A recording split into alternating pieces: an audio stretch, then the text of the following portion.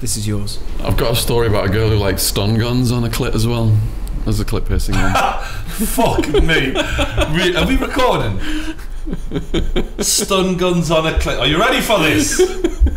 Wow. Shaun, welcome back to the podcast. Mr. Shaun Attwood. Shaun Attwood. Thank you very much for coming on, man. England. Yeah. England's Wolf of Wall Street. I give you that nickname. Has it stuck a little bit, has it? Oh, I've been inundated with true Geordie gang followers on Twitter, YouTube. Nice. Yeah. You do a lot of like talks and that at schools and all that. Had anyone have seen the podcast? I'm going to schools now and they're like, we saw you on True Geordie. That's fucking mad. Yeah. Where else they seen him? Yeah. Awesome, mate. Biggest thing in the schools, your podcast with the lads. Yeah. Good All one. the kids love it, and yet you still swear every podcast. Fuck off if you don't like it. That's my attitude. So yeah, good to get him back on, mate. Second time round. We didn't really cover everything that there was to cover last time. And also, you came in a little bit blind last time. You didn't quite know what you were in for. Yeah. And then we had a great chat. It was awesome. It was a really funny. One of my favourites, actually. actually. It's a lot of people's favourites. So yeah, where do we start, lads? How's it been since I last seen you? Just doing endless talks. Got my book out about the Cali cartel. Just An American Made was a bestseller as well. bestseller. Yeah. Got that. That goes on with that. Isn't that the? Is that the? That's the George. Tom Cruise movie. Old George. Barry Seal, CIA cocaine flying pilots. Did you put anything about Not about the hand. George Senior being a dirty little man in there as well? Oh yeah, there's a whole chapter on protecting paedophiles about George H.W. Bush. Oh, can we talk about that now? Yeah, sure. Should we just get into that? Because that's. So wait, is there really a whole chapter about No, protecting? because we all know that in the elite levels of government there are pedos who've been protected, and it's been exposed in Britain recently. In America, there's a lot of video theories on YouTube as well. Pedophiles or perverts? Pedos, perverts, bit of everything, bit of just all subhuman scum. I mean, because you're a bit of a pervert, but you're not a pedo. No, Do you know what I mean? I'm a horny bastard, but there's a big difference, isn't there? Let's be honest. Very good point. Age limit. I go for fully grown, nicely, well-developed women. Right. I think we all know that. You can still be a pervert, but still. Anyway, yeah. Can we just say? So, what did you find when you started researching about George H.W. Bush? All right, this book is about who killed Barry Seal, and the two lead suspects are Pablo Escobar and George H.W. And Bush. who was Barry Seal? He worked for the CIA. He was flying arms out and cocaine in to America, all with CIA protection. And there was a movie out about him. Tom Cruise played him. Tom Cruise in a movie. played him. Yeah. Last month. Yeah. So I had to do a complete analysis of George H.W. Bush's life. And one of the last chapters is about a senior Republican politician who was part of a sex ring where they were flying these kids all over the country. Jesus. And they even had underage rent boys in the White House. And then when it came to the investigators who were looking into this, because the kids were coming forward and complaining, the kids were getting snatched from some boys' home, and the guys who were investigating it got killed, and the kids, the ones who were the victims, they ended up getting prosecuted and put in prison, and it was all completely silenced. It was in Nebraska. They say that Jimmy Savile, one of the reasons he went protected for so long and nothing, was because he was providing children for his royal members and all that. He was trying to help people out, get their freak on. Which we don't know is we true. don't know. So, have you read Princess Di's book in her own words? No, what did she say? Respect the dead. Hashtag respect the dead. All right. I do respect her. When she and Charles were having problems, marital problems, who did they bring in to counsel her? Who? Jimmy Savile. The royal family brought Jimmy Savile, a DJ. I mean, this is a family that if you take a photo of them... It's because he does all the running, it'll make her feel better. Get yourself a running pet. This is a family, if you take a photo of them, you can't even speak to them because they're royalty. Alright. Yeah, a DJ, Jimmy Savile, was brought in to counsel Di, and she said she left that meeting with very creepy feelings about him. Yeah. So he had access to the top levels of the royal family. Yeah. And this is Diana's words, this isn't a conspiracy. So I'm Sorry, sure whoever thinks she's feeling a bit down about things, get Jimmy Savile, that'll fix it. Honestly. Jim will fix it. Yeah, honestly, that's literally, literally, let's not even go down there. Now then, let's not go down that route. That's such a shit thought process that you think, wait, we have access to anyone in the world. You're the royal family, and you go unlimited budget. Yeah, unlimited. You go something we've struggled to get lately. No, but seriously, You go. We've got unlimited budget. We can get anyone. Who would fix Princess? I'll give him a call. 20 minutes later, cigar smoke at the front door. Diana's going, don't bring him in here. That's not going to fix fucking anything. Like, listen, I'm already fucking one pervert. I don't want another one. So in the room. what evidence did you find that suggested kids were around the White House and all that? Where did you find these things out? There's a woman who's campaigned tirelessly to expose this because her kid got snatched off her street in Nebraska. And years later he showed up, and because she went on the TV and everything trying to find him, and years later he showed up and he said, here's what's happened. I was kidnapped, I was taken, they had at gunpoint, they forced me to have sex with a person, they filmed it, and then I was turned into a male prostitute and just flown all over the country to VIP clients. I mean, it's hard to think of a follow-up question to that, but the... Well, no, I've heard about this before in great detail, because there was some politicians who were high up in America who were prosecuted for this, but it stopped before it got to George. But everything led to George. Everyone was pointing the finger at him. And when you see videos of him, and there's also videos of... who was Barack Obama's right-hand man? Yeah, right, okay, Joe Biden. Have you seen the videos of him? I've seen one video of him, which makes him it's a long video with multiple children where, as the children are coming up to him, he's very like, and all of this, and he's touching them very inappropriate, and he's whispering into their ear, and it's the least amount of evidence, but yet still leaves you feeling creeped out as fuck when you watch this, and everything's been pointing to people like George Bush for years, but he's never been done, and he never will be, let's be honest. Well, I did write about Bill Clinton here as well, and he settled multiple rape suits, and his brother Roger was arrested for dealing cocaine. Ironically called Roger. But so you're saying that Bill got his freak on, didn't he? Let's be honest. But how come more people don't speak about that? That's sort of... I mean, I suppose Donald Trump did speak about that quite a lot. A lot of my research has been based on ex-CIA whistleblowers. Right. And those guys, when they came out and said stuff, alternative media wasn't very strong back then. Did pick up on it a little bit, but the mainstream media just came down on them and just put all of these stories out saying these guys are completely bonkers, this is untrue, blah blah blah. But going back and looking at all the police reports and everything, you can see it's highly documented. It's not only, just reading up about it now, literally, there's loads of, if you Google it. But by the book. It's called American Made. And I'd imagine that also sort of put a lot of heat on you in a way, didn't it? Because if you're printing this sort of thing, and that's a book that's then a bestseller on Amazon. This was a bestseller on Amazon? Yes. Or that was on the other? This is a bestseller on Amazon? It was, yes. A lot of people must then look into that and go, who's this Shaun Attwood guy who's printing big books about paedophiles? Interestingly, when you Google it, former US President George H.W. Bush, this was 25th of October this year, has apologised after an actress nearly 60 years his junior accused him of groping her from his wheelchair. Heather Lynn, 34. George Bush, 93. Still got the urges at 93. Still going at it. I think bloody hell, mate. His office released an official statement. He's feeling her arse up in a photograph, basically. His explanation for that is that he has, I guess, like a degenerative thing, or he's older now, and so he can't keep his arm. I'm not joking. This is what he's saying. It's not actually incredibly funny. His arm drops down, apparently, and sort of often to the height of a woman's. He's in a wheelchair. Her arse is about here, so literally would have to. He's got restless arm syndrome. I think I've heard of that before. They've added it as a symptom of Tourette's, haven't they? Groping. It's not. I'm not joking. It's really unusual. We're laughing about it, but the bloke is for a long time being called just a disgusting human being. I think also after a while people start to look evil, don't they? When the more that people speak about them as evil people, the more they start to look evil. Tony Blair looks evil now. People who've read this on the reviews are saying George H.W. Bush was a far more evil person than Pablo, and I estimated that Pablo was responsible for about 4,000 to 5,000 deaths. Wow. Bush over 100,000. Through wars and everything else around the world, but then Pablo was much more directly responsible. Bush was much more of a sort of sitting in the centre of a massive web. Did it with pomp and circumstance and patriotism and all the other bullshit. Has this put any heat on you in any way? Has anyone followed up? A lot of people are saying it's great and they love it. The people that don't like it are saying it's conspiracy theory stuff and they don't believe it.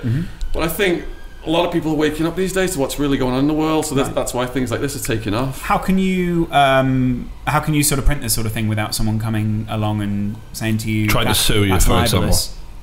Well, I've got my own publishing company, so I can print whatever I want. Yeah. And if anyone wants to come and say it's untrue, come and sue me. Yeah. Yeah. Because obviously if they then sue you... Good advertising. A, it's good advertising, but B, I guess it's also that if it is true, it's very difficult to sue someone for something that's true. Yes. Right, yeah. Great. Well, go and buy the book. It's American so you're that made. confident in what you're saying? That I am, yes. Yeah. For some weird reason, when Shaun says something, I believe it, which is... And I was watching the podcast back, and I thought, he told so many stories that if someone else told that, I'd go, that's fucking bullshit. Nah, you're not a bullshit. I thought about that yesterday when I watched myself. Yeah. I was like, Jesus, the magnitude of these stories. The stories when I was watching them, I watched that podcast back a couple of times because I quite enjoyed some of your stories.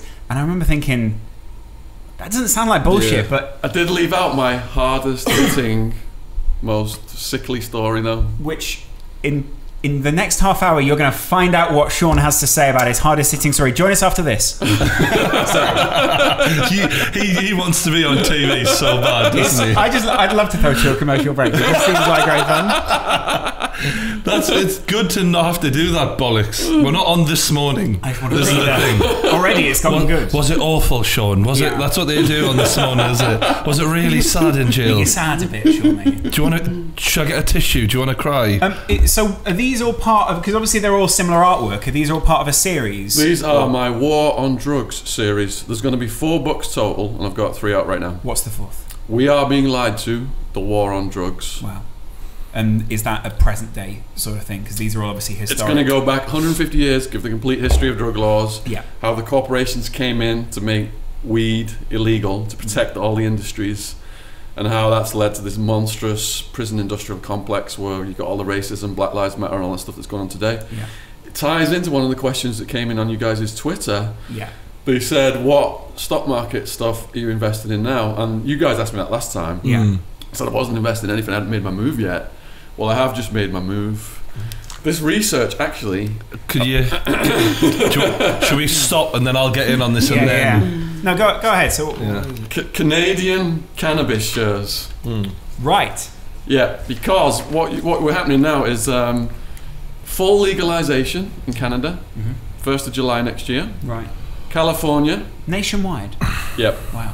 California, 5th biggest economy in the world, full legalization.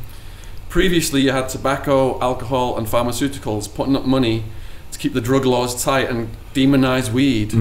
Last week, you had one of the biggest alcohol companies, Constellation Brands, who owns Corona, buy a 10% stake in Canopy Growth, which is the biggest of all of the Canadian cannabis companies. It's a match made in heaven, that, by the way. Yeah.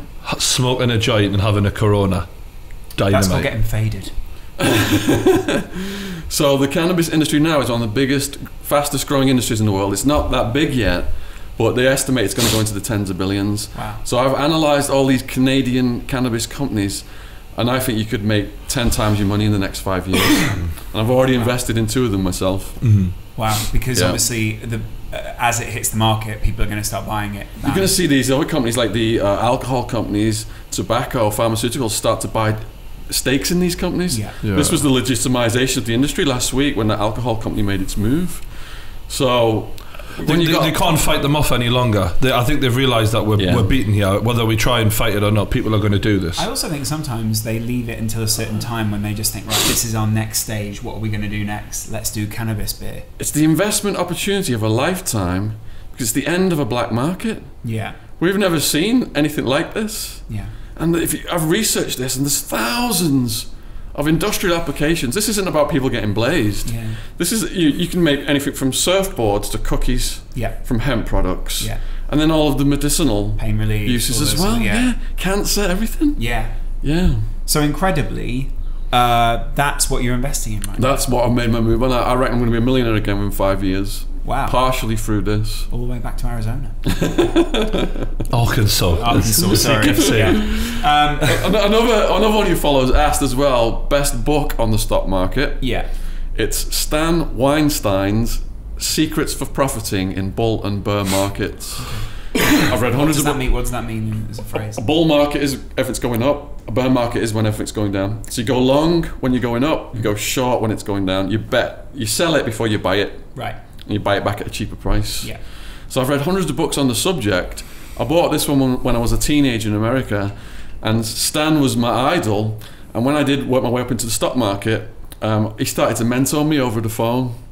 Yeah, I know this leads into another one of the questions that's coming on your Twitter. And they said, have you got business advice for young entrepreneurs? Yeah. So I say, whatever field you are interested in, find someone who's at the top of the field. Yeah. If they've got books out, read them. Try and contact that person. If you can't contact them, if they won't speak to you, try and copy their business model. And then you've got a shortcut. You don't have to make all the mistakes. You don't have to make it yourself. You've got a shortcut. That's what I did. It's true. I think having someone to look up to is a really good idea. Just generally. With the person I look up to on a daily basis. You love Con. I love working with Con. You really look up to Con. I do think that's good advice, though. Having someone older, someone that's got some of that experience you can listen to, because you will make mistakes along the way anyway. Yeah. It's only naturally part of the process. But having someone who can sort of ward you away from the massive mistakes or silly mistakes is a good thing to have. What annoys me is when people aspire to be like someone, and they go, I want to be like that guy, and they're not willing to go through the same things. I'm like, you're just a fucking lazy prick at this point. And I know so many people who say they idolise certain people, and they say I'm going to be like them, and they don't put the work in. People contact me every week, and say, I've got a story. Can you just write my book? And I've got this great story, blah blah blah. And then I say what's involved. It took me 10 years of sweating blood to write my own life story as a trilogy, and they don't want to put the work in. They think you've just got a magic wand and you can just make them rich overnight. Yeah, it doesn't work like that. I meet loads of flakes. To be honest, I get a lot of flaky people messaging us. I want to do this, I want to do that, and the minute you start telling them what's involved in it, they just bottle job it straight away. What was also interesting was a similar situation happened with Michael Jackson and Paul McCartney. And Paul McCartney told Michael Jackson, buy the rights to songs. And Michael Jackson bought all of the rights to the Beatles and Paul McCartney's songs. Yeah. And ironically, Paul McCartney lost a load of money because he gave Michael Jackson that advice. To be fair, I think we all know who won in the end. Yeah. Well, Paul McCartney's dead now. So, speaking of old pedos. Yeah. George H.W. and MJ. Sure. I thought you meant Paul McCartney, but he's not a paedophile. No, he's, as far as we know, definitely not. He likes women. A little bit too much. Cost them. That did cost them. That cost him a lot of money. Quite a bit. Yeah, he's not a vegan. Anyway, where were you going to go? I'm just interested to hear what you were saying about young entrepreneurs. Is there anything else that you would advise them in? Because I mean, as someone who wants to start businesses myself, and that I want to branch out as much as humanly possible. Yeah. Is there any main mistake you think that people make when they're trying to set businesses up and things like that? Main mistakes. I think, like I said earlier, find someone who's done successful things and learn from them. But also, like you said, you've got to balance that out, put the work in yourself, but you also have to make your own mistakes. Like in the stock market, quickest way to learn the stock market is to lose money. All these kids are out there right now, they've got these trading accounts online without any money. They're just like on paper, and they think they can trade the stock market because they're at 100%. And they ask me at the schools, and I'm like, forget about that account, put some money in and see what happens. It completely changes your psychology. So you got to get out there and have some real world experience. Definitely that's a big thing. Put in a lot of time and effort into learning your craft. I was told reading would improve my writing. So I read over 1,000 books in just under 6 years in prison. Even as a teenager, when I first got interested in the stock market, my teacher was giving me classes on my own. I went down the library on my own and ordered dozens of books on the subject and just tried to learn everything I possibly could. I thought the stock market was a numbers game. It's not, it's crowd psychology. So it's both. So there's a lot of good books up there. Trying to work out what everyone's going to do next. I think I'd be pretty good at that, actually. I guess reading trends as well, those sorts of things, and how people act. Yeah, like Bitcoin right now. Yeah. That is crowd psychology. If you go back, there's a book called Extraordinary Popular Delusions and the Madness of Crowds by Charles Mackay. And he documented the tulip bulb mania in Holland centuries ago. People were remortgaging their houses and everything to buy tulip bulbs. The tulip bulbs were more valuable than gold. And this thing completely crashed. And, the majority of people lost everything. Because they invest in tulip bulbs. Well, what I realised after I listened to the last podcast, so for anyone who hasn't already worked out, obviously we've had you on before. Yeah. You were a young entrepreneur who had a love for the drugs and loved going out and all of that. Became very successful in Arizona, made a lot of money, and then started getting further and further into drugs. Ended up getting locked up. But one thing we didn't really talk about is, and not as much as I'd want to, what it was like from the moment you got released to sort of where you are now, because you know, the videos are on your YouTube channel, which I'll link in the description below for those watching, where you're on your way out with your family out of America. You're sort of looking at cars and you're like, so much has changed in 10 years, you know, people are texting now, they weren't texting when you went in and things like that. What was it like rehabilitating yourself and getting back into just normal life? Well, with the phones, I'd banned phones. I was using pay phones to do my calls, because the cops, before I got arrested, obviously the cops can trace your phone and all that kind of stuff, so I wasn't hip to texting because I stayed away from phones. So yeah, my sister was in the car and she was just showing me how to do all the texting and stuff. And in the prison, I've been writing everything down, and I said, you know, thought of getting on a computer and writing mortifies me. I'm just going to write all my work down and keep going like this. And slowly I got on the computer and got on Microsoft Word, and now I'm on Dragon. It took me 10 years to write my life story. I was like this, but Dragon dictation software now. I'm pumping out 3 books a year. It's great. What is your family, after everything you've been through? They obviously know that you're not a normal guy. How now that you're talking in schools and you're sort of leading a good example, as opposed to the way you did live your life, how do you think they view you now? Well, one of the questions that came in was about the family side as well, and I can't remember if we got into that very deeply last time, but my mum, I mean, I was blessed, I'll say in the beginning, because I saw so many people get disowned by their family members because of their involvement in drugs in prison. And I was blessed. My family came 5,000 miles a year to come and visit me out in the desert. They'd wait for hours on end to get in the jail, and the guards were rude and stuff like that. And so yeah, that was one of the things that helped my mental health and helped me get through it, was the strong family support. There was a sensationalist newspaper story came out about me 2 months after I got arrested. It was in the Phoenix New Times. It said, "English Shaun's Evil Empire." It was 10 pages long. So it was everything I did and 10 times more. And they portrayed me to be a cross between like Walter White and a vampire. So I called my aunt in Arizona. I said, "Don't let my mum see this, you know, my mum and dad are gentle people, it's going to break their hearts." She said, "It's too late, Shaun, there's an internet version." So my mum read it and she had a nervous breakdown. She was a college teacher, and she read it and she ran up to some students and she started yelling at them, "I know you've read the article, I know you know what's going on." They didn't have a clue what she was on about. So my dad had to get her, and you know, this stuff is, I've got to live with this for the rest of my life. The effect on my mum. My sister had counselling. It's like I do talks across the country, and it's almost like I can still see the hurt and pain on their faces that I've caused them. So how do you feel about that now? How do you? I don't even, it's making me really sad talking about it. Yeah. I'm just disgusted in myself, basically. But is it something you've ever sort of managed to square away with them? Or? All right, I do the talks in the schools now. That's the positive thing that's come out of this. And in the beginning, my mum and dad were supporting me and coming to the schools talks, because my mum said when I was in the house for like the first 6 months, I was like a puppy dog just following around the house waiting for orders, because I was institutionalised. Yeah, you said that. I'd done this interview on the BBC, and a guy contacted BBC and gave me the opportunity to speak in the schools. But I was like a year and a half before I could get my head straight to do a talk. Now in the beginning, my parents did come to some of the talks with me, just out of pure love and support. But then they stopped, and they didn't really say why, but they didn't want to be reliving it. Yeah, so they won't come to my talks anymore. But they see the effect it's had on the kids. My mum even got up impromptu at the end of my school that I went to. I did a talk there in my hometown, Widnes, and they said to her, "Would you get up and speak?" And she was a bit uncertain about it, but she did, and she got up, and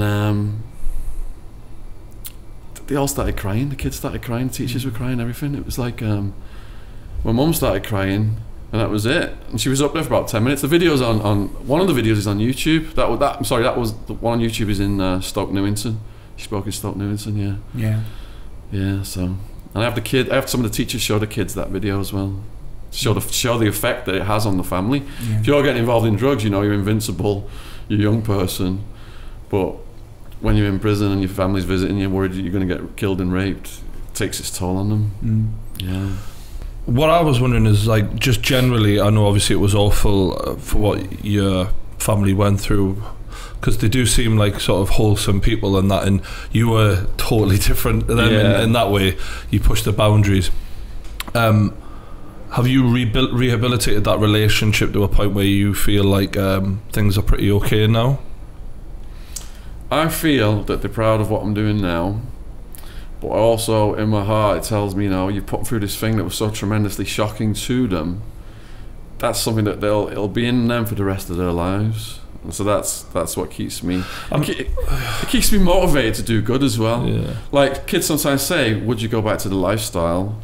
And I wouldn't, because I've got strength of mind not to. But another thing that helps me is I'd be selling out the kids I talk to, and I'd be selling out my parents.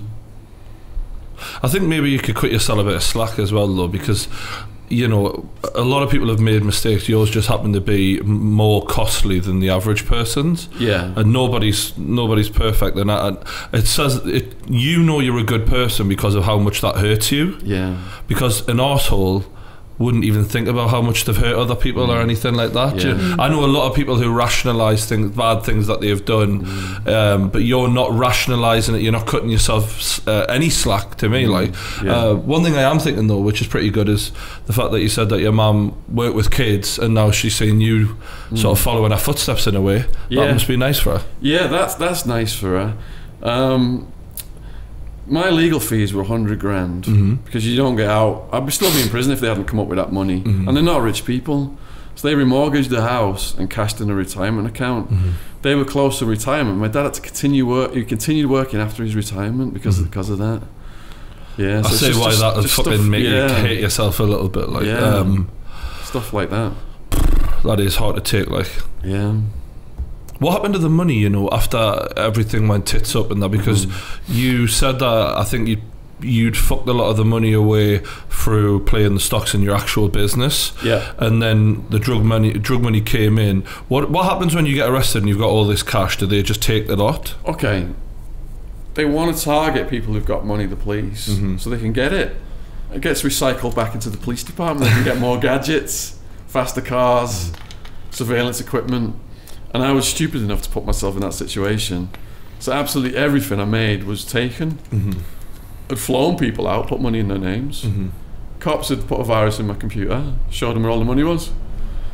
And that sensationalist newspaper story said I was flying out my granny in a wheelchair and putting money in the frame of the wheelchair. But my granny didn't even have a wheelchair. That would look class on a life story movie though, wouldn't it? It was hidden up a dress, it wasn't in a wheelchair. That is so fucking Scarface, that, isn't it? I mean, I wrote about Pablo Escobar. He had people people with canes and wheelchairs, and you could put millions of dollars worth of cocaine in the rims of the wheelchairs and stuff, and in the canes. Yeah. It's amazing, really, isn't it? It's funny because I met someone recently who was pretty, I'd say, enjoying MDMA specifically, and they were talking to us, and they were like, I just feel like every worry in the world's being lifted off us, and all my confidence comes straight away, and I feel so full of happiness and love. And it was like, fucking hell, like, it's like everything you said about it, because I've never tried it before in my life, but I was like, fuck me, like everything. It's getting approved in America now for PTSD. Jesus. Yeah, going to use it on the troops. But and that makes sense because of the effects it has, but also, what are the downsides of it? Like, what's the come downs like on it and stuff? All right. The downside on ecstasy, in the beginning, there's not much actually. When you first start out as a young person, I just wake up the next day smiling still. Yeah. But what happens is, every time you do drugs, that pleasure goes down slowly over time. So, and it happens so slowly, a lot of people don't notice it, but they're always chasing those early highs. They want them to come back. So as you do your system in, it does get rougher. And the way we got around that was Xanax. I mean, by the end of it, we were partying on 10 different drugs at these raves and after parties on the weekends, and then we take Xanax, anti-anxiety medication, puts you to sleep, and you just wake up as crisp as a baby. It's funny because the average person on who I might know who was taking stuff, they've got the worry of, can we afford things? That wasn't an issue for you. If anything, it was like a fucking buffet, wasn't it? It was. The way you described it, because you had that many contacts who wanted your stuff and you would get their stuff, and then... We served it up as a buffet as well in our after-party joint. We took all the paintings down in the villa and then just put a different pile of drugs on each painting and had it like as a buffet. Served by the girls. Couldn't afford trays, ironically. Let's just use these expensive paintings on the wall. That's mad, that. Yeah, and so did you feel a great loss for all that money and all that stuff? Alright, first year in the jail, I was still wild. I'd quit dealing before I got arrested, but I was still going out on the weekends getting high. So first year, I would have gone back to the lifestyle. I was pining for it back. English Shaun, this character in the scene. But my second year, when they told me I was facing a 200-year sentence and I was pushed to the brink of suicidal insanity, I was going to just slash my wrist because I couldn't take it anymore. And it crushed it out of me. And I credit now getting to that point with the stress and the tension as a turning point. I started to see the needs of other people instead of my own selfish party needs. Once I got sentenced to 9.5 years, it was one of the happiest days of my life because I could see when I was going to get my life back. All the material shit didn't matter anymore. Because you'd given up on that on the 200-year sentence that you initially if you're facing 200 years, who cares about them? Why do you think it is that people... Because I feel like I'm a little bit... I identify a bit with you in the sense I've had quite an extreme life, and I've had I haven't really talked about it much, but I've had a few moments in my life where I've been like rock bottom, as they say. Yeah. Why do cunts like us have to go so low to learn those lessons and other people can just stay within the bound? Do you know, like, there's some people that are like bowling balls and they just bowl it right down the middle every time. They might not hit all the pins, but whereas people like us, we have to go right off the tracks and fucking go mental. Because we're thrill-seeking renegades. Fucking hell, and as a minority, most people prefer to stay in a comfort zone. But we don't. It's a double-edged sword because that can lead to huge success because you're a risk taker, but it can also lead to SWAT teams and holding on tightly to that soap in the shower. I always had that fear when I was growing up that I thought I'm going to end up doing like time. Like I had a fear, like, and I've had many dreams where I'm in jail. Like you'd fit in well with your tats. I mean, I probably would, but like, but for me, being locked up is it's not prison or anything like that, and I hear prison stories that obviously they're not great when you hear these stories like the ones that you've got to tell, but that's not what frightens us about it at all. It's the lack of freedom, the not being able to walk and do whatever, because me being such a pig-headed bastard who wants to do everything his own way, being told everything, what you can do and what you can't do all day, every day, would fucking kill me. It's suffocating in the beginning, but you got to get used to it because it's like banging your head against the wall. You're just going to hurt yourself unless you just learn to go with the program. It sounded like it changed elements of what you thought about yourself quite a lot. You're not the intrinsic identity that you've got, but it changed the way that you saw your own identity. Oh, absolutely. It was like I had to look inside myself when previously I'd just been rushing through my life. You know, a lot of people just living fast-paced lives, particularly here in London. And they don't take time for introspection. But prisoners, they start to review their lives and look inside themselves, and it forced that reflection forces you to change. It's funny how for some people prison is like a godsend in some respects because it makes them do what they should have been doing the whole time. It's like someone's holding a mirror up to your soul.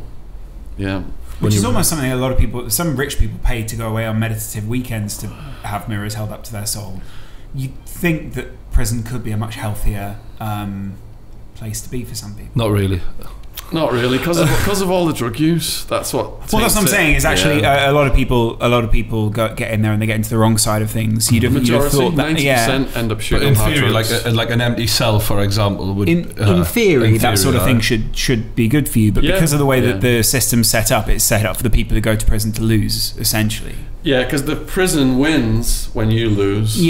When you get rearrested for your drug addiction, which we're not going to help you with, we get $50,000 of taxpayers' money per year. Yeah. Thank you very much. Exactly. Yeah. And when I look at your life, when I was thinking about that today, on the way down, like, one thing I admire is people who evolve throughout their lives. I feel like so many people I meet, I'm like, you are the same fucking person at 10, 20, 30, 40, 50. You're like, some people don't change, whereas when you describe how you were as a young teenager and how the lack of confidence and all of that, and how I don't even know how on earth you went through so much of a change and now to come out on the other side of it. What's it been like to go through so many changes in that respect?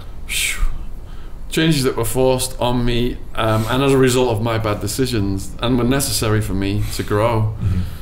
Like, previously for over 10 years I just lived for the weekend. It was like I could hear the wolves howling for me to come out to the rave scene, and now I feel like I have changed, but I've got this wolf inside me, but I've got it in a cage, and the wolf's like, it can pace from side to side to the cage, but it can't get out. When I hear the music and stuff and I get that excitement, you know? But I've got all these techniques that I've learned from the therapist and from reading philosophy and psychology that have helped me get all that under control and mature as a person. Have you found writing quite a cathartic process? Absolutely. So, One of the lessons I give, I've got a life lessons talk to schools, and the final lesson is about taking time for introspection, analysing your thought processes, how your brain works, your shifts in emotion and stuff like that. And an ideal way to do that is by writing. If it's a blog or just a thought journal or just a personal diary, because over time you see how you mature as a person. You look back and you think, oh, that sounds silly, you know, I was immature back then. And you also see your shifts in emotion. So for example, you know, I was diagnosed as bipolar and I was in denial about that. And then my therapist in prison, he told me to keep this thought journal. And I wrote an entry down when I was manic, and I looked back when I was calmed down. I thought, oh my God, you know, there's something going on there. I'll just read it to you real quick. So this was in prison when I wrote this. Overwhelmingly, inexplicably happy. Feel as if I can accomplish anything. Have written for almost 8 hours. My mind is racing with ideas. Creativity and the right words are flowing naturally. I haven't showered, done yoga or talked to anyone other than ushering a few visitors out. Time is flying. The announcements of rec beginning and ending a 2-hour period seemed like 10 minutes. I thought I was hearing stuff when rec ended because time couldn't possibly go so fast. I've accomplished a lot today. I'm extremely satisfied. In comparison to recent happiness, I'm way off the scale. Why can't I feel this good every day? I feel I could walk to the chow hall and back on my hands and maybe even fly. So just to pick up off of that, how do you think that sounds when you read it back to yourself now? Like I'm on speed or something? So my dad has also got bipolar disorder, and he often writes things, and he writes things that sound exactly like that. And I'll read them and I'll think, like, as I class myself as a little bit of an extremist, but mentally I'm on an even keel. I never go very high and I never go very low. And I pick up on those amazing highs and those and some people who have bipolar, I find anyway, they fall in love with that illness because it's a little bit like a drug, bipolar, from what I'm gathering anyway. And those extremes become addictive to the point where some people don't even want to medicate themselves for it. They'd rather be in that in the bipolar. Do you know what I mean? Do you take medication for it? They tried to put me on the medication over the years, and I've got a good story about the mental health. There's different extremes of bipolar disorder, isn't there? Because I know my dad's was it seemed pretty fucking extreme at one point, to be honest with you. What would you class yours as? Less than my mum's, because my mum has been on the verge of suicide and stuff like that, and she's had to get on the pills quite hardcore, and I've got on the pills on and off, but I find the pills stymie my creativity, cloud my mind, and I can't focus on all my goals and stuff like that. So I've ditched them quite quickly. So in the prison, I'm thinking, this is like mental hospital anyway in here, you know, and it's going to make a lot of people behave crazy and think crazy. And on the pills, it was okay to be on the pills somewhat in the prison for me, But when I got out, then I go back to my hometown Widnes, and you know, I'm telling the doctor and stuff all the pills I was on, and I said, well, I feel sane now because I'm out of the prison. This was a situational madness because that place was just so mental. And they said, when someone has got bipolar and they think that they're normal and they don't need to be on the pills, then we actually feel not sure you shouldn't just be on the pills. We actually feel we need to double your dose right now. Right. That's what they said to me. And this was. So what if you said, I feel mental, give me more? Wild man did. Wild man did. And I'll get to that one in a minute. We need to get to the Wild man story next. All right. So what happened with you? So doubled your dosage. They doubled my dosage, and I'm taking it home. I've got no money back then, you know. I'm on the dole and stuff like that, and I'm supposed to be taking these pills for income support, and I'm like, oh, what am I going to do? So then they start saying, we want to do blood tests on you to see if you're taking the pills, because I'm starting to flush them down the toilet and stuff, because those feelings they were giving me. And then they wanted to do home visits, and then they were threatening to section me. Right. So I was at my mum and dad's house for a year. This was all building up, and then I moved down south, and my medical file didn't transfer. And I never heard from him again. Brilliant. So just a question, because I think this is quite interesting. The people at home would be interested to know this. What was it like when you did take the tablets, and why did you not want to take them? All right, there got to be points in the prison where I wanted to kill myself because of the conditions and stuff like that, and the stress and the tension. Yeah, we remember how horrible they were. I couldn't sleep as well. That's one of the worst. You can't sleep. Yeah. And once that had calmed me down. Then you start thinking, oh, I hate these side effects. That was the cycle with me. So I never stayed on them for long. What side effects was there any ones like? Imagine just they make you pee a lot, and they make you nauseous, and you're sweating, and you're shaking a little bit, and you're trying to get the right words out, and the right words aren't coming out. It's like your brain's really slowed down. All these kind of things. And everything that makes you is not that type of guy, isn't it? Yeah. Erectile dysfunction is one, but I did manage to still wank some. I was going to say, it's not. Yeah, there might some other men, but that's still working, you bastards. Couldn't stop that especially with the dick lifts we were doing. And were a lot of people in prison on those drugs then, I guess? Oh my goodness, there's a whole industry. I think the military is the biggest buyer of prescription pills in the US, and I think the prison system, which is an offshoot of the military industrial complex, is another one of the biggest buyers. So in the areas I was housed, about up to a third of the prisoners would line up at pill call, and you see them doing what's called a Thorazine shuffle, where they slowed down, they're just coming and shuffling towards the pill nurse. So there was this Bulgarian shot putter of a pill nurse, just open your mouth, swallow, blah blah blah blah blah blah. But half of them are they're putting the pills in funky places in their mouths, because there's a whole black market for the pills. Yeah, you could trade your pills for all kinds. Yeah, I've seen programs. I mean, I mentioned 60 Days Inside of You, where they put regular people in prison and they CCTV everything. Yeah, loved it. And we've seen them hiding their pills and sniffing them and doing all sorts with them.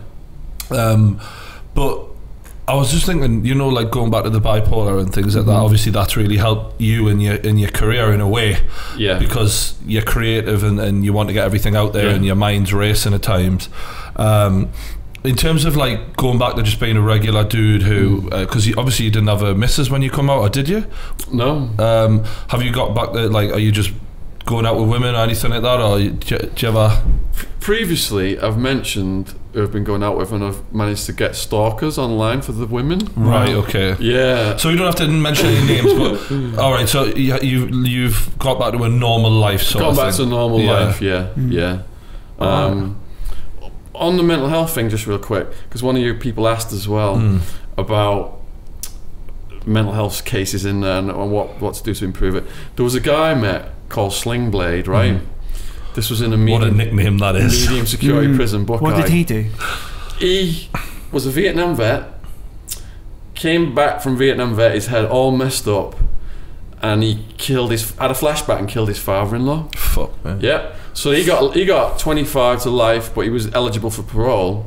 Now, when I met Sling Blade, So in medium security, you can go out for like 2 hours onto the rec field, the recreation field. So everyone files out the building to get onto the rec field, and people are doing like sports, pull-up bars, dip bars, and stuff like that. And everyone's in the various cliques, and then there's just this massive guy, like the size of a sumo wrestler.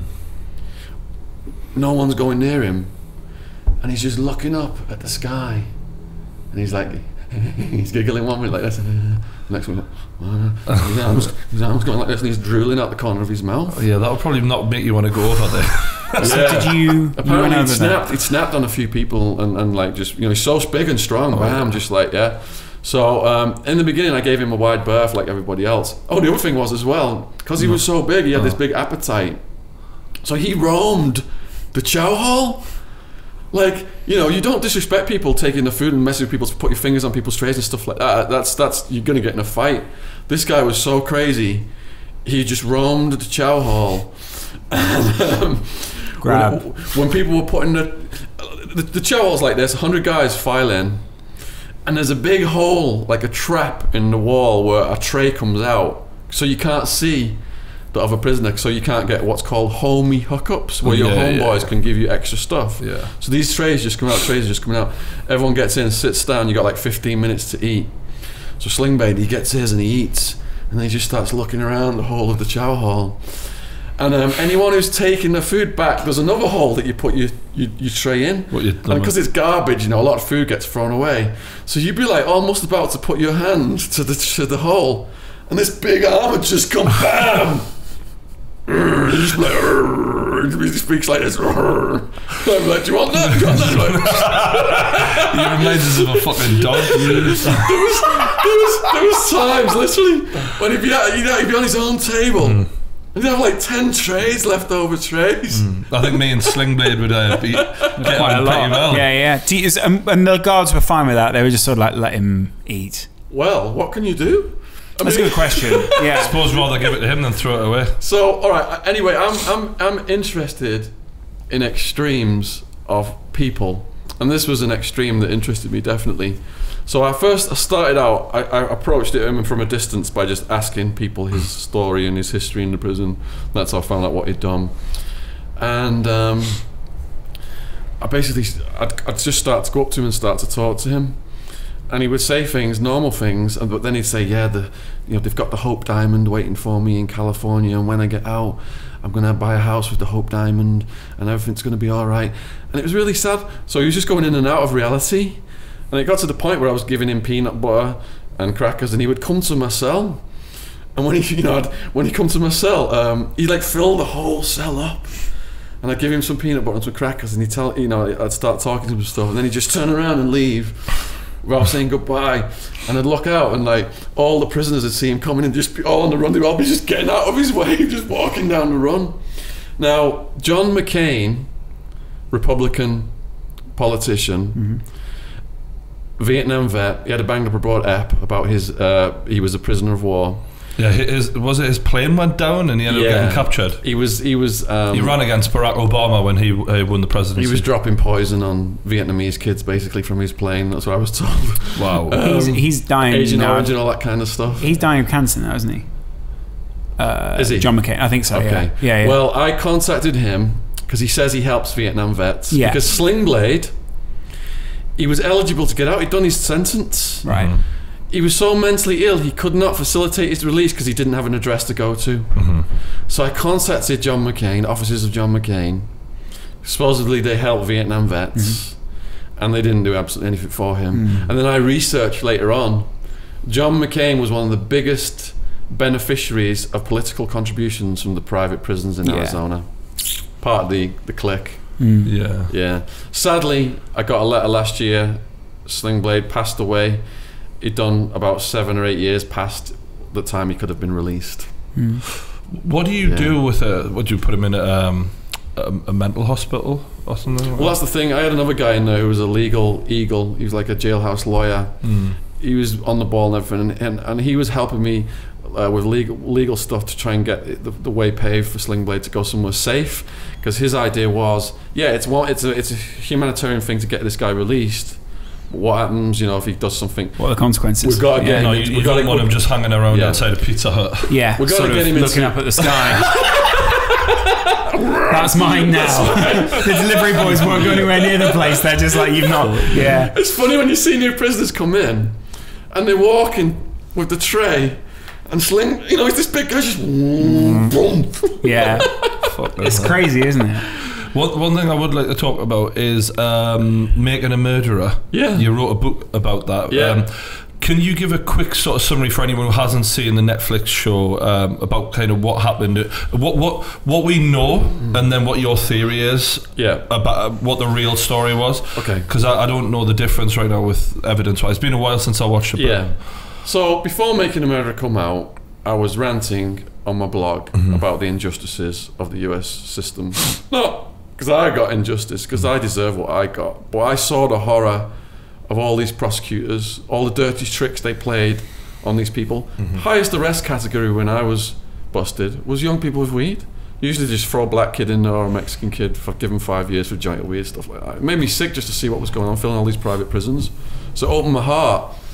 And when Making a Murderer come out, when Netflix premiered just over a year ago, the whole world just lit up. This outcry about these things that I've been ranting about. So I'm going to put some videos online because people are going to want to help these guys. They're going to want to send them things in prison, buy them things, write to them. You can't just send a letter to a prisoner. Hundreds of letters got sent back because they hadn't put Stephen Avery's prison number on the envelope. Right. All these rules you got to follow. This was, my dad started my YouTube channel when I got released almost 10 years ago, and it had like 1,000 or something followers like up to about 8 years ago. Making a Murderer come out, I put these videos on my YouTube channel, and my subs were jumping like thousands. And I got all these responses from these people all over the world that wanted to help these guys, send them letters, send them money, and I was putting all the procedures down there. I got in touch with the family members and stuff, and I thought, all right, another good thing I can do is write a book about these guys. The profits from it are going to go to charity. Half of it has gone to, so far, it's called On Making a Murderer, and half of it's gone to the lawyers representing Stephen Avery and Brendan Dassey, and the other half has gone to something I've set up where I donate books to kids in state schools and prisons. I just got 5,000 more books just come in. Yeah. So you asked, what happened to these guys? So what do we officially know, like provable evidence, and then what your theory is about that? Stephen Avery served 18 years for an attempted murder and a rape that he hadn't done. It's a fact that he was exonerated, right? So it was proven that this other guy, a rapist called the Sandman, who was attacking women, his DNA and her pubic hair was found at the scene. So when DNA testing came around, they were able to prove this beyond a shadow of a doubt, and the Sandman, he's doing time for it now. Now the sheriff's department picked on Stephen Avery because Stephen Avery had some criminal history, and he had a beef with a wife of a deputy sheriff. So they thought, all right, he'll do, we'll just get him in. So even when evidence came to light about this other man that had done the crimes, this was 18 years after Stephen Avery had been inside. They had the evidence. They discovered the evidence then, or did they know the evidence from day one? Some of the evidence they knew from day one, and it was hidden.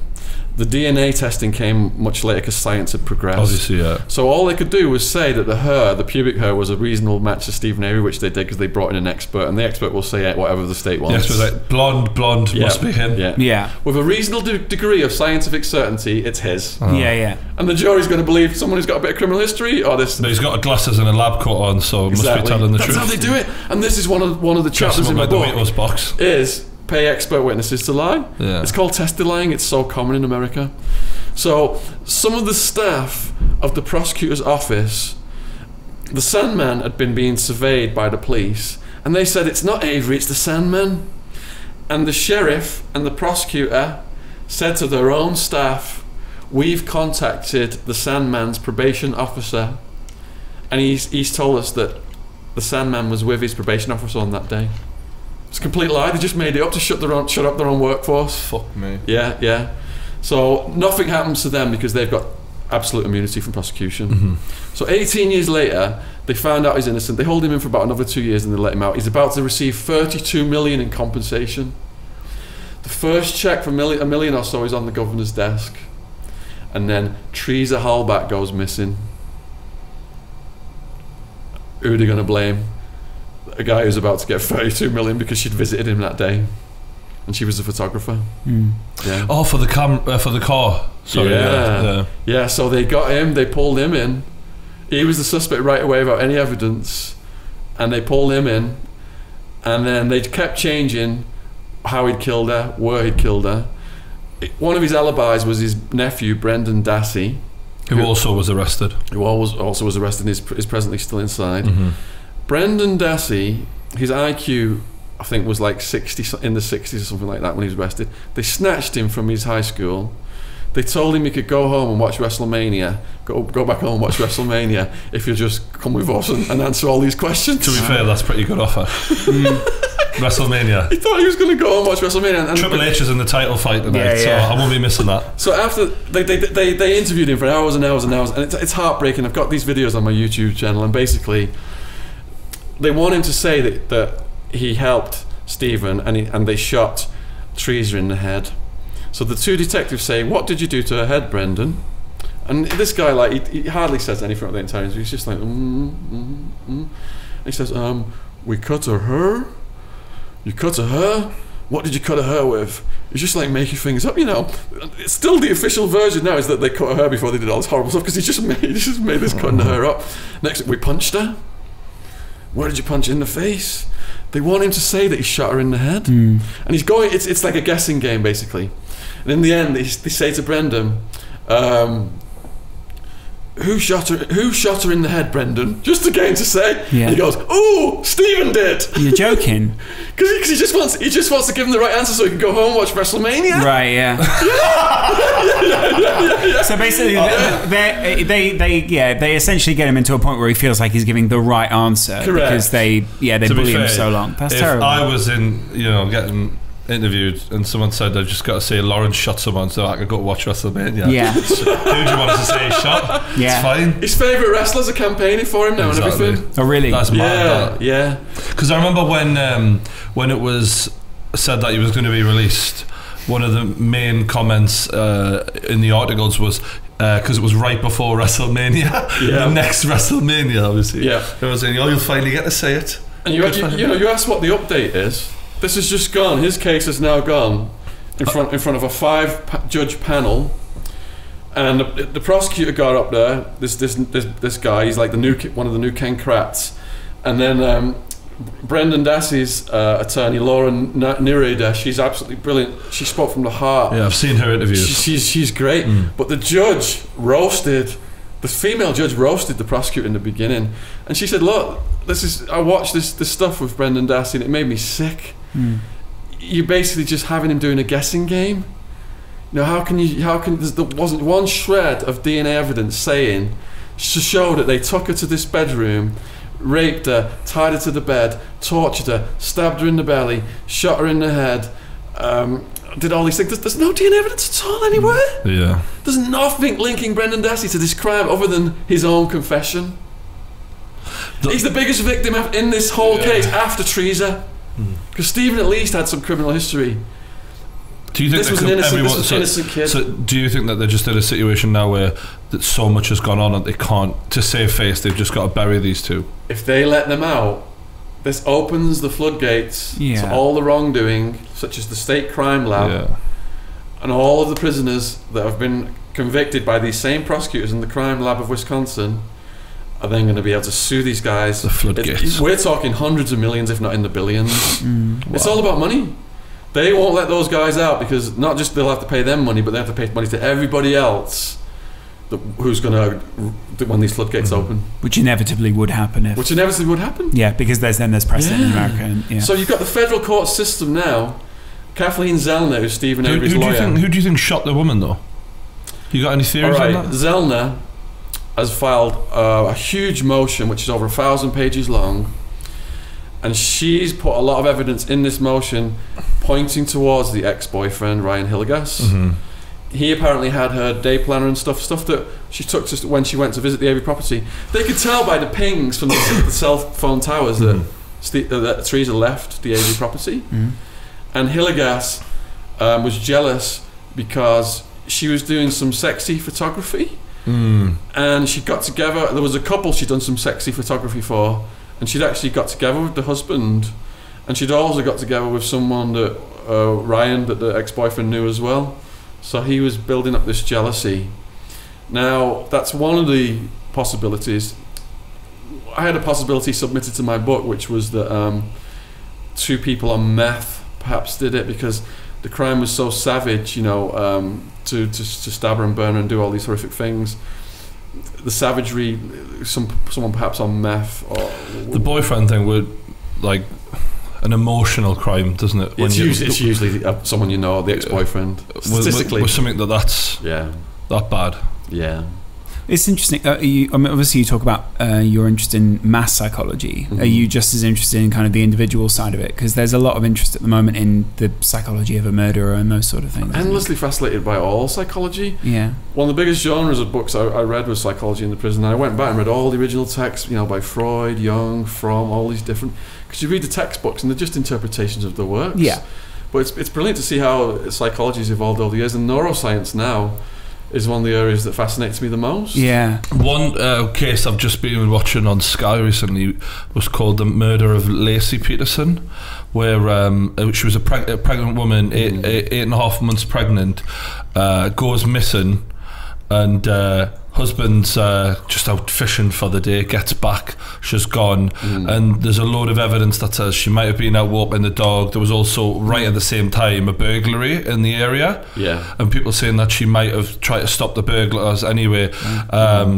She goes missing, and the family are appealing, where is she, and the husband never really appealed the same way, but he's only guilty of not appealing as much as the family did, and being a bit more withdrawn. Anyway, it turns out he was having an affair, and 2 weeks before his wife went missing, he said he told the girl who he was having an affair with on the phone, they've got the recorded tapes, this is my first Christmas without my wife, and she hadn't went missing yet.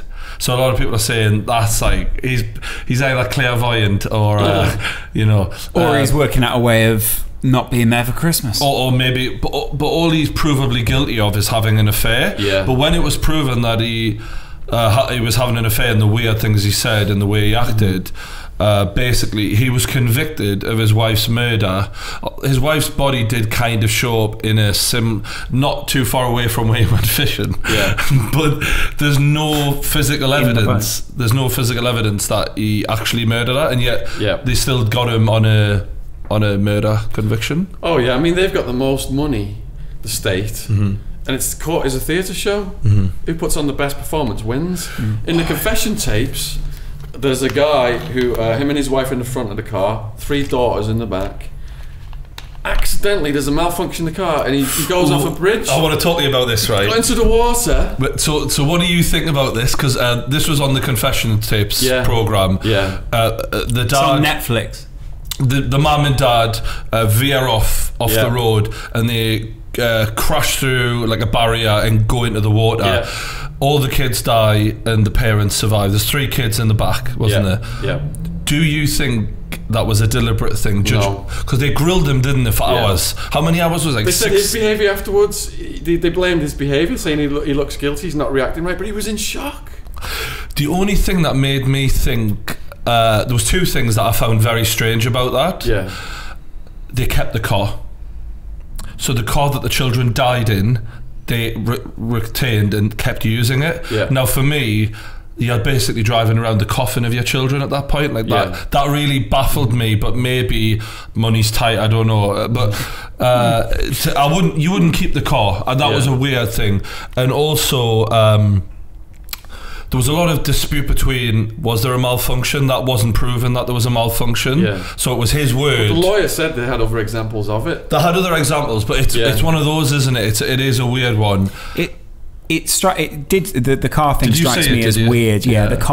Keeping the car strikes me as strange. I often think people's behaviour is a bit of an unusual one, because it can sometimes be a bit of a red herring, where people are, they're not reacting in the way that. Very often they're not reacting the way that I want them to. There's no textbook way to deal with. Close this curtain with death. If you're going to kill your kids, are you going to do it in a way that you could possibly die as well? Well, the thing was, so this was the thing that I kept thinking to myself is, I'm in the water, I'm in a car, and me 3 children. How would you do it? Me 3 children are in the back, yeah, and I'm at that moment where you've got to try and save everyone. As the dad, especially, you have to think of it like it's your responsibility to get everyone out alive. Yeah. The woman gets out alive. I don't know how deep the car was, but I'm sitting there trying to think to myself, as far as I'm concerned as a man, if I'm making out there alive, it's because my kids have survived, and I'm going to go back underwater and hold myself underwater and keep trying to get them out until I breathe in water myself. So at the very least, I looked at him like a coward for coming out of there alive. There are guys that are diving in after the dogs, aren't there, all the time? People dive in after strangers' kids and try and save other people's kids. So they're not even... I thought to myself, I'd rather have died trying to save my own kid and did it with some... I agree with you on that entirely. But I think if you're going in head first in the car and say your front window bust out or something, or the door was open, your door was open, and the shock of what was going on... he's jeopardising himself. Everything's happening so fast. I agree. If you see a dog fall in the water and you think, all right, cool, I can just get going and possibly rescue that. It's not going to be too deep. Silly Rottweiler. So deep and everything happens so fast, it's going to be a bit different. I agree, but then I also think, and not being a father myself, but I guess I imagine my instinct would be the kids, not get out, you know? Although maybe at the same time you think, well, you know, it's only a safety belt, it's only a seat belt, the kids can get out, and then, you know, but you'd still think that there will be something. The thing is, we're trying to look at this from a logical point of view as well. If you were going to kill your kids, how would you do it? And therefore, how would you do it? If I think to kill your own child is the most unnatural thing to ever think of in the world. So in order to do it, you're not going to think logically for a start. So that was a really hard case for me. Like, did he get sent down for that? Yeah, he's still in. Yeah. Have you been watching Mindhunters on Netflix? It's I haven't. No. I keep recommending. Can someone else watch this, please? It's about the FBI when they decided to sort of take a shift towards psychology. And obviously I'm quite cynical of the FBI, but it's quite a neat story. It's obviously all fiction, but it's based on things. It's based on the idea, you know, sort of when the FBI began to upgrade their ideas of psychology and those sorts of things. And some of it's quite interesting. It's obviously huge parallels with today, because in some of the cases the psychology gets wrongly used against someone, or like Brendan Dassey you know, guy, or justice can't be served because someone's already done a deal somewhere else in the case, so they go against the psychology rather than those sort of things. It's really interesting to see how before that people just thought of criminals as good and bad, but also how it's a commentary also on how some police do still see it that way. A lot of people almost deny it. They're like, this person's bad and this person's good. What is a criminal now? Criminals were pedos, murderers, rapists. A criminal now is a young person getting busted with a bit of drugs. That's the vast majority of arrests. At minimum, exactly. There's a really interesting... changed. But it brings up a lot of social ideas as well, as to how crimes change dependent upon the social times and those sort of things. Like, you know, apparently different crimes will change depending upon who's president, dependent upon all sorts of things. Well, you could bugger young boys if you were in the ancient Greece. That was normal. Yeah, although that wasn't a crime back then. That was much more acceptable. It was a rite of passage for the young person. Yeah. I don't really... Fucking freaks me out, that shit. Yeah. Do you know what I do find really interesting? What I find myself watching a lot of kids who kill, like documentaries. Because that really, I'm like, fucking hell, evil bastard. What about the one in Liverpool? I don't think they're evil. The one in Liverpool. Do you mean the Jamie Bulger case? The one who up to 17 years old, he was still getting bathed by his mum. That one. And he was a narcissist. So you'll often find that there's signals like that where you think he's still getting bathed by his mum. He told his girlfriend he was a professional tennis player and he was going to play in a tournament in America, and he got his money off his dad's account to fly her out there and take her to this tournament. And he just made it all up. And he was in the house, he was hammering on the wall, and his dad asked him about the money or something for the flights and stuff, and he just took the hammer to his dad's head and bam, bam, bam, bam, bam, and then to his mum as well, tried to stop it. I blame the Beatles. Did he kill them both? Killed them both, yeah. There was one story I was watching recently where I think it was like a 15-year-old lad at school was a bit of a loser and became friends with like the 11-year-olds, and he would hang around with those kids. Yeah. And I think he tried to touch one of the 11-year-old boys, and he was like, "What? Are you gay?" Like, and he just freaked, stabbed him to death, hit him in a fucking wheelie bin or something like that, and the whole area are out looking for him, and obviously his DNA is all like, his mother came back that day and was like, "What's all this fucking red marks on the carpet?" That he'd cleaned it up as best he could, but done obviously a bad job. And it just makes you wonder, like, are people born evil? No. Okay, just no. I wrote a book. It's not published yet, about my mate Two Tonys, who protected me in prison. That's the gangster, isn't it? He was doing 141 years like Uncle June, yeah. And you know, he covers his entire childhood, and his parents used to take him into the basement and whip him, and his mum just said, "I'm going to kill you," and just stuck a turkey fork in his neck. Yeah. So he said, I don't want to make excuses for my crimes. He says, "I take full responsibility, but when you're a little kid and these kind of things happen to you, it does make you into an aggressive motherfucker." Well, you have to be, don't you? That's what happened. Nature versus nature. I believe in born evil, though. Really? I do. Why? The Jamie Bulger one made me believe in born evil. I'm not saying that those two lads who did it had a great upbringing by any means, but when you're that young and you're capable of that kind of murder, I just think that that actually made me think the devil is a real thing. Like, you're joking. The devil, like, it's so evil that it's almost like, this is like next level shit. See, I think this is like spiritual fucking evil. I feel like that's an excuse for people. Oh, I was born evil. I feel like that's a really easy way. It's just, it reaffirms people's shitty beliefs about inherent evil and good and bad. And I feel like that just, it allows people to then put that on other people. That person's evil, that person's evil. No, I'm not even thinking about what other people think or belief systems. I'm just looking at this one person and thinking, obviously that's a belief system. No, but have you had enough of even the experience life to even have a bad life enough to commit something like that without being just evil? Well, but surely then there's so much of that. You just said they had not the best upbringings. Like, I don't know, to be honest. I guess also it's different. I think it's probably different for kids as well, isn't it? A murdering child doesn't quite know the consequences of some of the things they're doing. There's, you know, kids are still playing games when they're kids. You don't really know the boundaries. I remember kids in school who were like, they would just hit other people and they thought it was a game and they had no idea what they were doing. Yeah. But if anything, you can look at it the other way, which is also.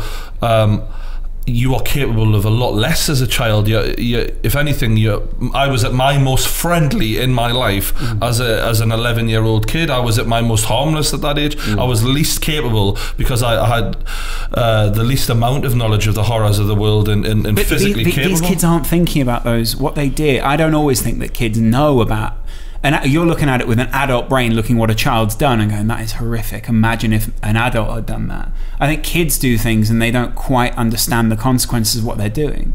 Well, I agree with the consequences side of things, but what I mean is the horror of some of the things that we've seen child killers do in the past is more severe through the eyes of a child than the eyes of, say for example, at 16 years old I worked in a butcher shop and I'm just boom seeing flesh being smashed to bits every day. I'm desensitized to the act. So if I then as a 17-year-old lad go and whack someone with a meat cleaver, I'm not going to be as frightened to do that. I'm not going to be freaked out if any blood gets on us. Whereas if I was to see those things as an 8-year-old, it would freak me out even more because it's like, what the hell is this? I'm just a child. I'm not used to this. Do you know what I mean? I feel like that's your identity that you're putting on other people though, because we had a kid in school who used to come into school and he used to tell us, when I'm older I'm gonna have sex with that girl. And we were all like, we were like 8 or 9 and we were like, what? And he was like, yeah. And my dad and I sit at home and we watch sex videos. And I remember being like that there's something wrong with that. Like, that's really, really weird. Fuck yeah. And he was like, when I'm older I'm gonna have sex with this girl. And everyone in class was like, That's really weird.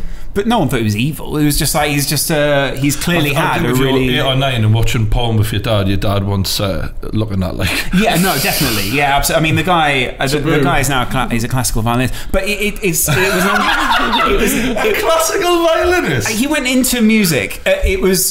I remember at the time, even as a kid, you know the difference, but it was so clear that you always know the dads too. It was so clear that he didn't know the difference. The kid in saying this is a fun little game. I'm just talking from a visual point of view. Watching someone die through a child's eyes, I think, is harder to handle than through an adult's eyes, and that's why it shocks me more when children do these things. I am interested in why people do get fairly fascinated with murder. I understand it's something that's fairly out of the ordinary, and you know there are aspects to murder and drugs and all those sort of things that feel quite exceptional. Do you know have you ever seen a murder, or you? Well, I saw people in the prison just get carried out, look like they were dead on stretchers. One guy had yellow stuff coming out of his head. Jesus. And you don't know if they're dead or alive till the family members sue the jail later on. But so what led you, obviously your sort of your fascination with the extreme probably was part of that as well. It is unusual though. Murder is unusual, but it's become something that seems to be quite mainstream now. Well, it's all over Netflix, isn't it? At least it sells. Huge, yeah. What's your idea as to why that sells? And do you think it's a dangerous thing that so many people are watching these type of programs and normalizing in a way and getting a buzz off of them? According to neuroscience, when we see something horrific happening, and this goes back to the prehistoric times when the threats were chasing us, our brains release a certain chemical which excites us and makes us remember this more than anything else we're going to remember. This is why it's so hard to get rid of these traumas. So the brain's getting activated by the sight of the horrific thing. So if it's a murder or whatever, it's a threat. It's funny that, isn't it? How defend yourself from threats. How your brain remembers those traumatic experiences so clearly as opposed to a happy memory. Yeah. Do you know what I mean? All the people slowing down, there's a car crash, someone's been killed on the road, blah, blah, blah, stuff like that. Your brain's like, whoosh. Yeah. It's that this could happen to me. I've got to pay attention. And it also, in that attachment, also then attaches something which is quite unreasonable to that memory as well. So someone who's been through a car crash would then think, well, next time I'm in a car, I could be in a car crash. And that's quite an unreasonable thought. That's very unreasonable. And stuff. And I guess that we're going down that path of psychology now, where instead of sort of just constantly talking about just people's emotions, there's things like CBT and things like that which try and go to the root of what that thought is and why that happens.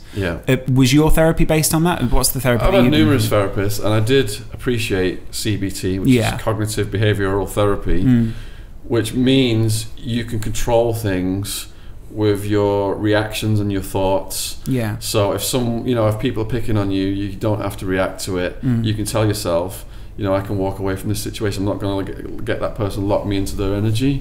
That kind of thing. Because CBT, I think a lot of people find CBT to be quite an effective form of therapy on a daily basis. Better than pills. Very often for a lot of people. And also, I mean, some people get sort of locked into the pills and before they can find the therapy, unfortunately for them, and before they do the therapy, they're into pills, and it's very difficult to get off that for some people. Did you ever find the other way, that some people were very encouraging of you getting on the pills and very encouraging of you being a bit of a victim of your entire situation? For various reasons, some of the medical staff in prison were barred from public practice. Right. Prisoners aren't considered human beings, it's institutional use. We can experiment on them with the latest generation of psychotropic medication. So that's what they're doing. They were really trying to get you to get vaccines, get pills, get everything in there. I was lucky at the end of it because this one therapist, Dr. O, was into neuroscience, Eastern philosophy. He knew I was reading all these books, and I would just go in there and discuss quotes with him. But people say to me, is the mental health services in there, is it good?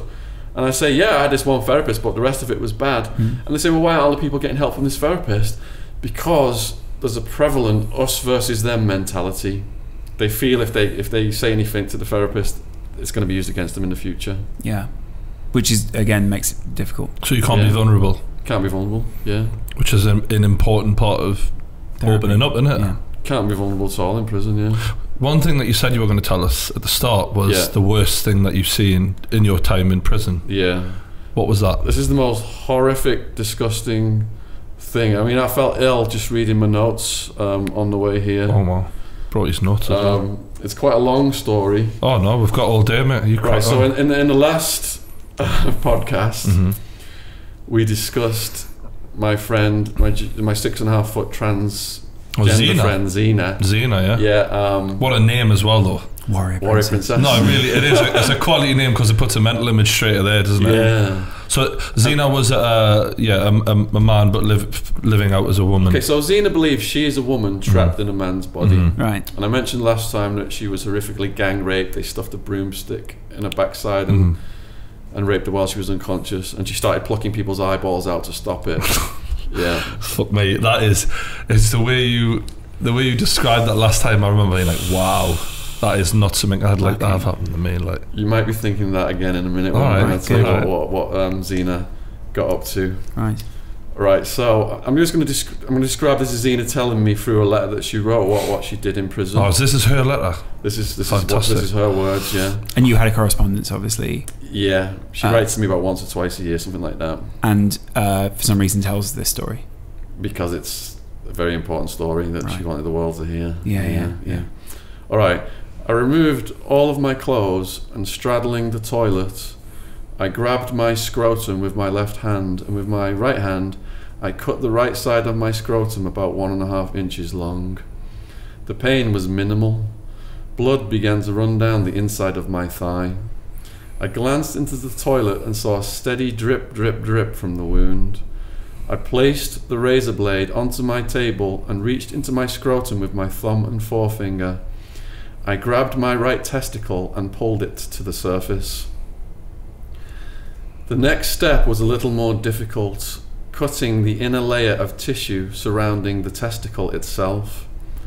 Remembering what I had read in the Mosby Medical Dictionary, I separated my testes with my left hand using my thumb and forefinger. I placed the razor at the top of the cut and buried the blade about 1/4 inch into the testicle itself and began to cut down. The testicle came easily out of the skin, and with great amusement I realized that there was no pain. Holding the razor blade between my teeth, I grabbed one of the rubber bands from the bowl and I tied it around the spermatic cord below the spermatic bundle of my right testicle. I cinched it tightly, still no pain. Maybe it was adrenaline that was keeping me from feeling anything, or maybe hype with all the thinking that this would be so painful, which was just not true. I grabbed the razor from between my teeth. Licking my lips, I could taste the blood on the razor. I placed the blade directly above the cord about 1/2 inch from the tied rubber band. In one swift motion, I severed the testicle from my body. Then, holding it like a fisherman would a minnow, I dropped it into the toilet and flushed. I looked to the ceiling, and with the very first real moment, I felt pain.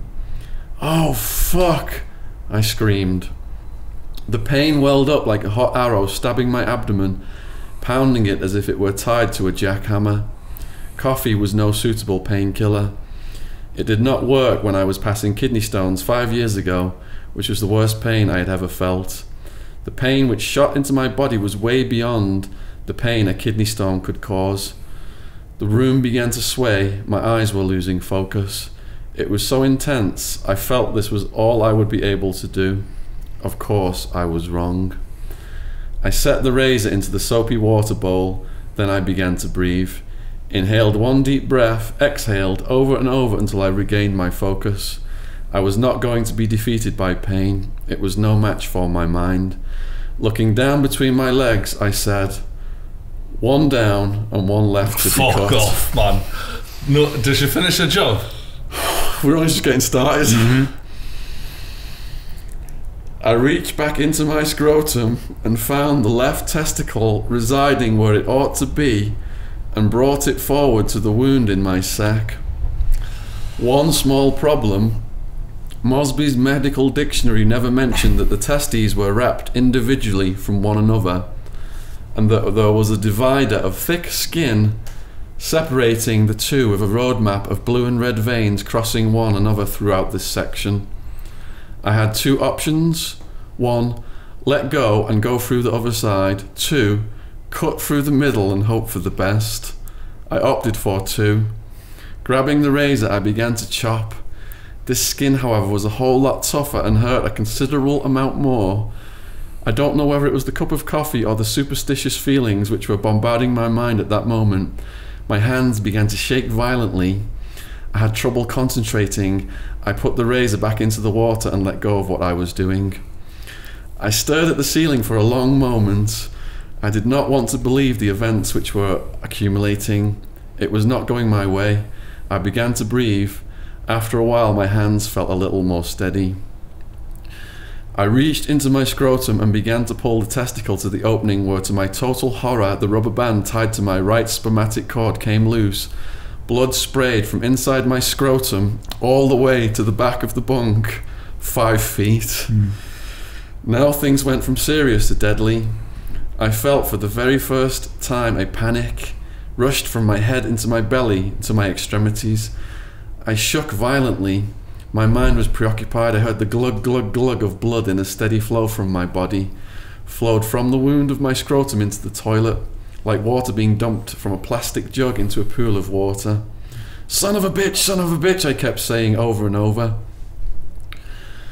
I looked down between my legs and thought about just how long it might take for me to bleed out. The blood was a steady stream from my body to the inside of the toilet. I reached back and flushed. I watched the water fill the bowl and realized the water was already so full of blood that I could not see the bottom of the bowl. I grabbed the wound in my scrotum and squeezed it shut. I was worried that I was not going to be able to complete the job. Too much bleeding, way too much bleeding. I stood up and went to the door. I pulled the sheet away from the door and looked out of the window. No one was walking around. The officer in the tower looked as if he were asleep. I moved the sheet back and went and flushed the toilet. As I stood there and watched the bowl fill up with fresh water, I resolved in my mind that I needed to hurry up and cut the other off quickly. After getting it, I pulled it to the surface of the cut and held it there with my left hand. The bleeding was enormous and I began to feel faint. I grabbed the razor and before cutting, I glanced at the clock. 2:30 p.m. I've been doing this for 40 minutes. At least 10 to 15 minutes of heavy bleeding. No wonder I was feeling faint. Cold chills were up and down and throughout my body. Shaking these thoughts out of my head, I began to cut again. Except now my nerves were shot and I was afraid I was going to die. I did not want to die. This was not what I was trying to accomplish. All I wanted was to get rid of the body of that nasty hormone, testosterone. I wanted to feel like a normal person, one step closer to being a woman. I didn't want to feel what it was like and then die because I bled out. The testicle slipped from my grasp. I breathed out heavily. I was exhausted and frustrated. I was afraid that if I were not able to finish the job, I would never get the chance again. So I reached into my scrotum yet again with my right hand. "God damn, where the fuck is it?" I exclaimed as I shoved 3 fingers in, as far as they would go into my scrotum.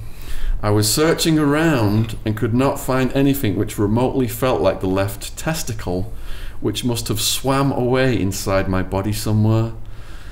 Slipping my little finger into the wound, I shoved my whole hand up inside my body, searching frantically for the elusive left testicle. I could hear a comedic news report inside my head. This just in. Xena, the prison giantess, trying to feel more feminine, opted to remove her testicles, using only a razor blade pulled from a disposable razor. During the attempt, the other one decided it was enough, packed its bags and left for a vacation inside her. The medical term for this phenomenon is retraction. However, it is our belief that given the fate of its neighbour, the other one's desire was to hang around for the rest of her years rather than swim along the septic canal like its departed partner is doing now.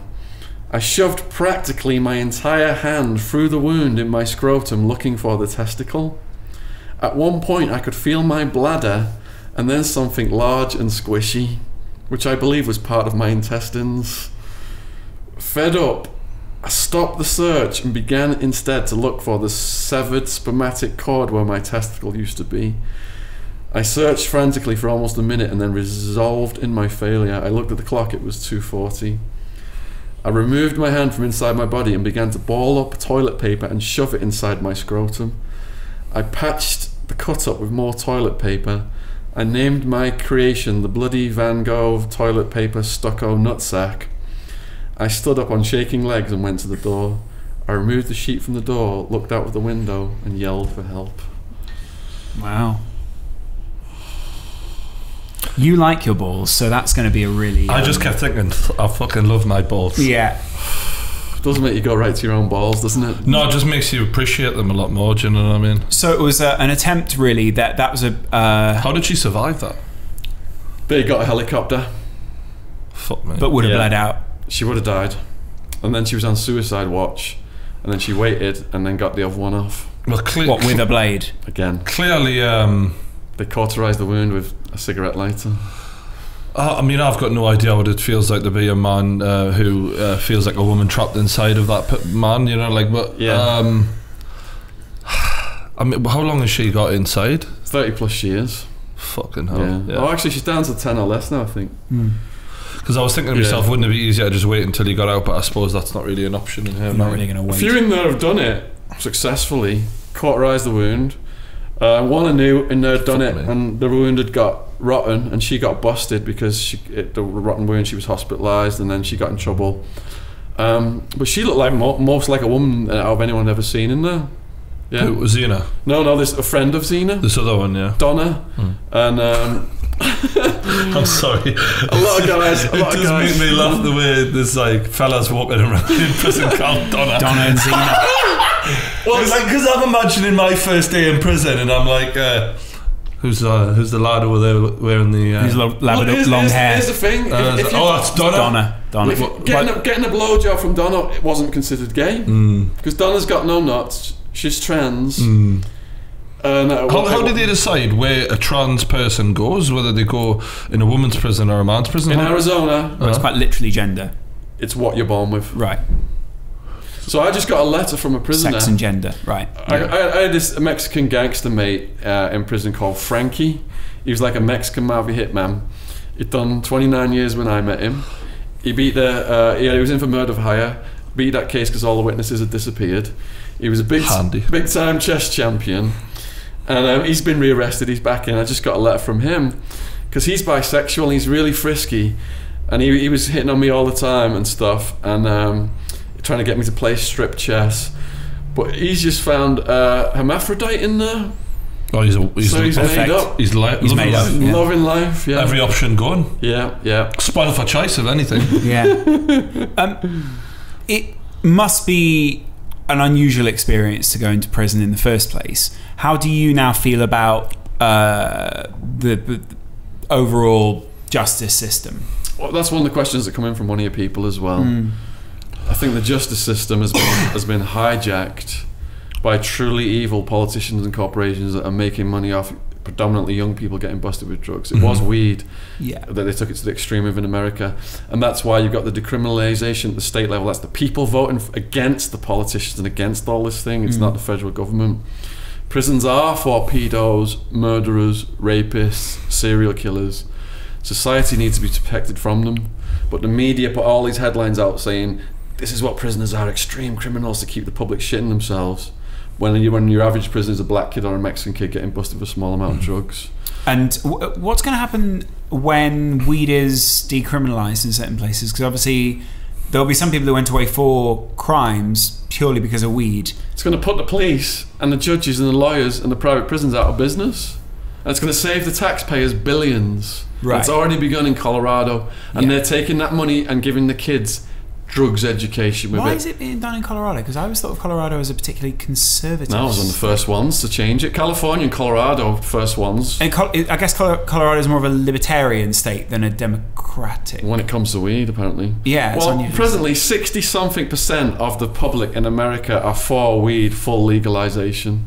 Which is a majority. And even bigger number. That's a bigger majority than Brexit. Even bigger number are for medicinal use. Yeah. You got this kid over there.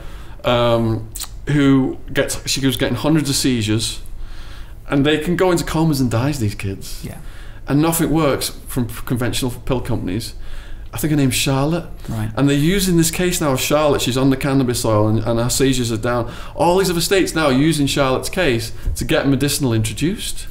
What did you think of Louis Theroux's documentary on drugs in America? Did you see? Is it a recent one? A very recent one, yeah. It's only just come out, mate. I mean, it's come over the last three. Oh, I think it's 3 weeks. Ramsay's done one on cocaine, hasn't he? Gordon on cocaine was a. I mean, you saw that.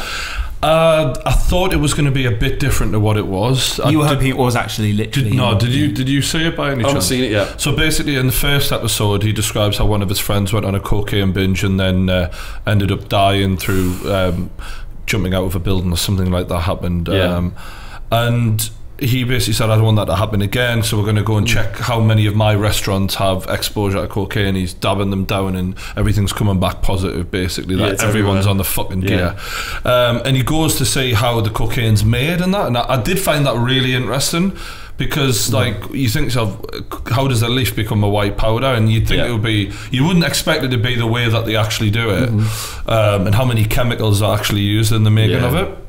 But in the second one, he sort of went back to his restaurant, and I thought it was going to be like a few part series, and he did see some of the like crime that's involved in it, but at the end he sort of goes back to his restaurant and he's like, right, so don't any of yous do cocaine anymore? And I was like, this is corny, this, mate. Like, you know, if you want to do that in private, but it really felt like it was drag every employee who's got to stand outside and watch him give this amazing, almost Braveheart speech, and it sort of got a bit like, you're just doing this to make yourself look good a little bit, and I don't think he was, but that's just how it was shot. It's some TV shows do end in a really sort of shit way, don't they?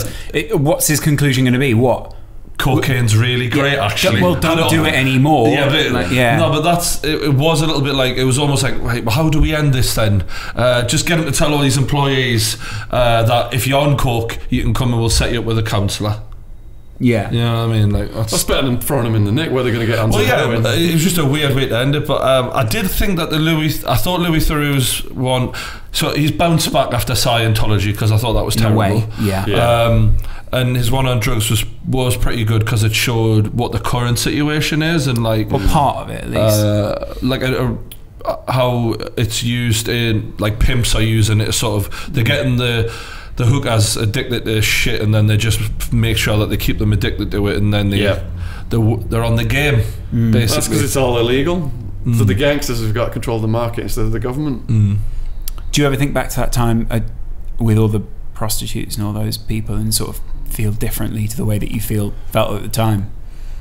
Do I feel differently? Well, you must feel differently now, obviously, looking back at that sort of feeling. Not on 10 different drugs. No, I mean, like, sort of, you're looking back and you think, well, you know, you were using prostitutes who were clearly involved in drugs at that time. I see what you're saying. The moral, it's morally wrong.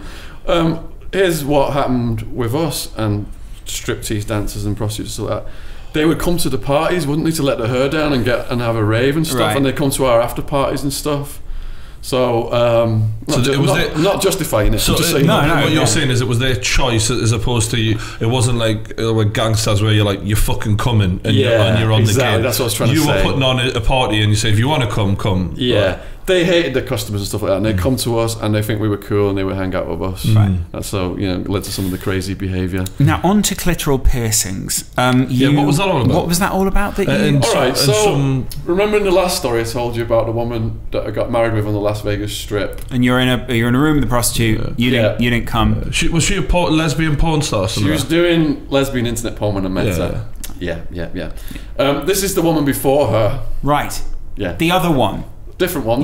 So the first one was the crazy one. There was three wives. There was three wives, but there was some girlfriends in between as well. So you had the first wife was the Asian lady. One that tried to cut my balls off. Yeah. Second one. She should have read the letter. She should work for Zena. I know the perfect person. A good hand. So the second one was the second one the lesbian porn star. The third wife was the lesbian porn star. The one in the middle. Who was she again? She was former model, got addicted to meth, and that's right, packing a handgun and shooting the waterbed. Yeah. She actually got clean in the end, though, didn't she? She got clean, got a real estate license, warned me. She says, here's what's going to happen. Everything she said came true, and I didn't listen. Right, so what's she been up to then? This isn't that one. Right, it's another one. The piercing one was in between the waterbed shooter. So 2. And the lesbian internet porn. And 3. Right. So she was a girlfriend, this girl? Girlfriend. Cool. Yeah. So... where were you at this time?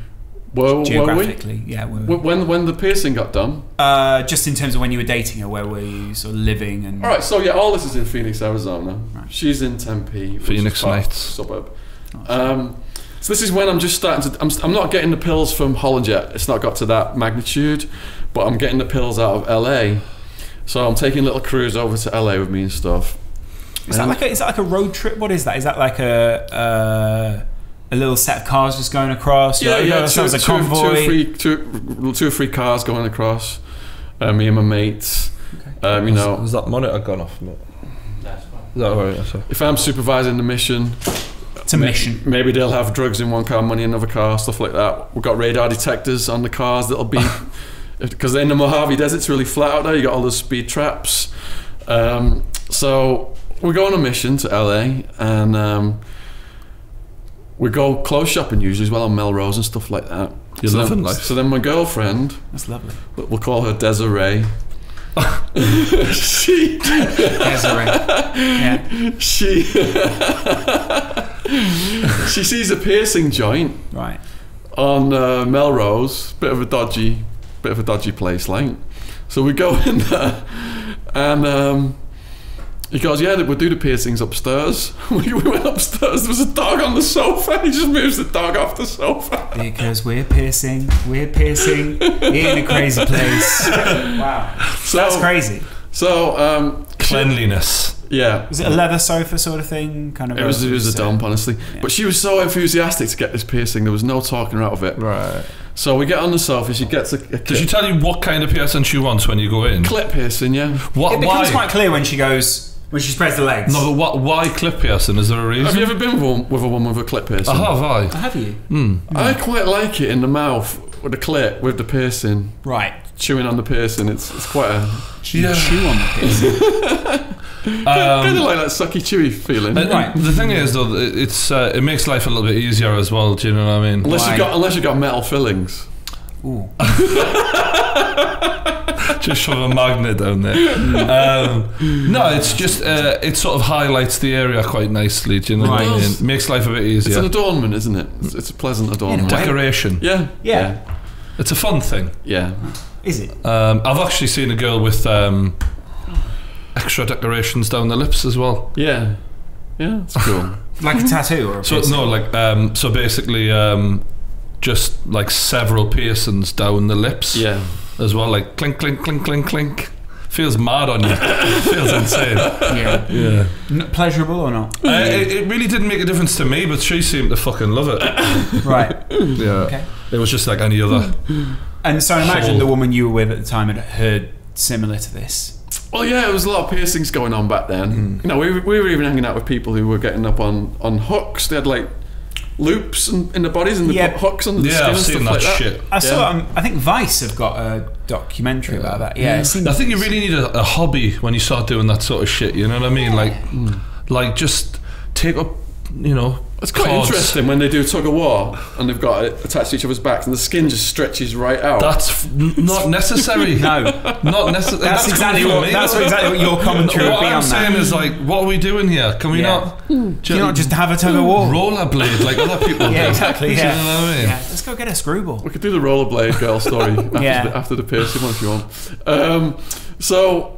Yeah, with Melrose, dodgy piercing joint. Clit's out. We're on the sofa. Clit's not out yet because she's New York Italian, thick brown hair, got this big Italian bush. Right. So he gets the trimmers out. Wouldn't bother me for the record, ladies. Just saying. Well, actually, no, we know that. The amount of stories you told. Anyway, sorry. So it's the first thing, he's got to get the trimmers out and get rid of the bush. Of course he has. The dude. Oh, it's a shame. So I'm stood over. She's like, will you hold my hand while I'm going through all this? I'm like, yeah. Then he gets out the felt tip pen.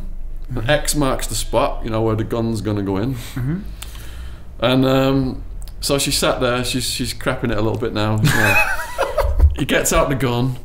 I'm holding her hand. Right. This is a cautionary tale, by the way. Oh, fuck's sake. Let's hear it. I'm holding her hand. Yeah. All I hear is her squeal like a pig. Right. She jumps like 5 feet in the air. She's just like as if she's got a jetpack under her ass. Just woof, like her head's gonna hit the ceiling. And I'm like, what the fuck just happened? Like she's like starts freaking out. What had happened was it hadn't gone in straight.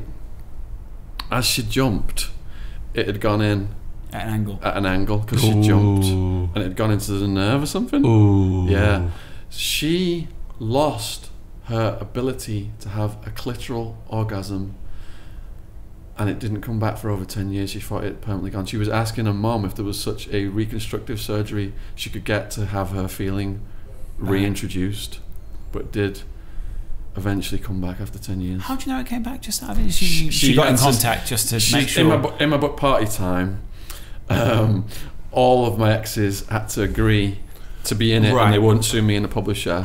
And she said that there was a happy ending to the clitoral piercing story. Yeah. Yeah. Wow. Yeah. It's cautionary. It is a cautionary tale. Yeah. Yeah.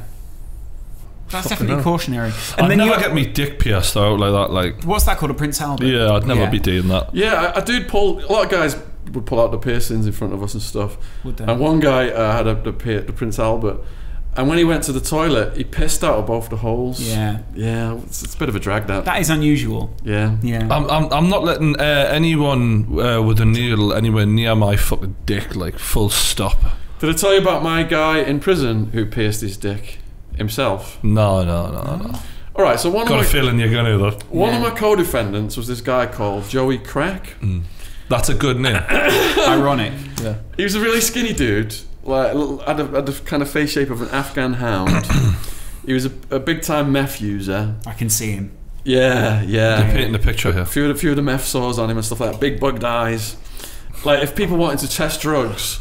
In a drug transaction, go to crack. He'd take crack along as like a human drug testing kit. He'd just get his syringe out, just slam it in his neck, and be like, "Yeah, that's good stuff." Wow. So good shit. So when the Italian mafia were running stuff where I was housed, they had beefs with the Aryan Brotherhood guys, but they took over, and I clicked up with the Italians. And they could move people around the jail and they could give you like whoever you wanted to be your cellmate. Yeah, that's good. And so they're like, yeah, we'll put some of your co-defendants in the same cell as you. And they put Joey Crack in with me as one of them. And he was he was on and off the drugs, but he was just lively anyway, even when he was high. So I was writing on my little stool table combination in the cell. I'm in a 45-man pod. There's like one tier of cells upstairs, one tier of cells downstairs. There's a day room, there's like octagon metal tables bolted to the wall. All the racial cliques are downstairs. And so I'm just writing, and then Joey Crack's like, yeah, I'm going to pierce my cock.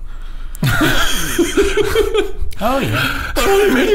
You're going to pierce your cock in here? Why is that? It's Friday. It's just as usually the day I do it. How the fuck are you going to pierce your cock in here? Because I've got jewellery. He pulls out this little like metal bar thing. Fuck me, man. And he's like, but the holes that it's going to go through. We've got to bend the jewellery so that it's in this shape that goes through the holes in my cock, so the jewellery's right.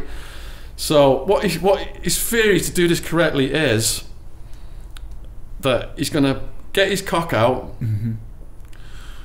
with the jewellery in the cock now. He basically comes out to the day room holding his cock with the jewellery in it, and his cock's blood's just coming out of his cock. And he says to everyone in the day room, I need help with my cock piercing.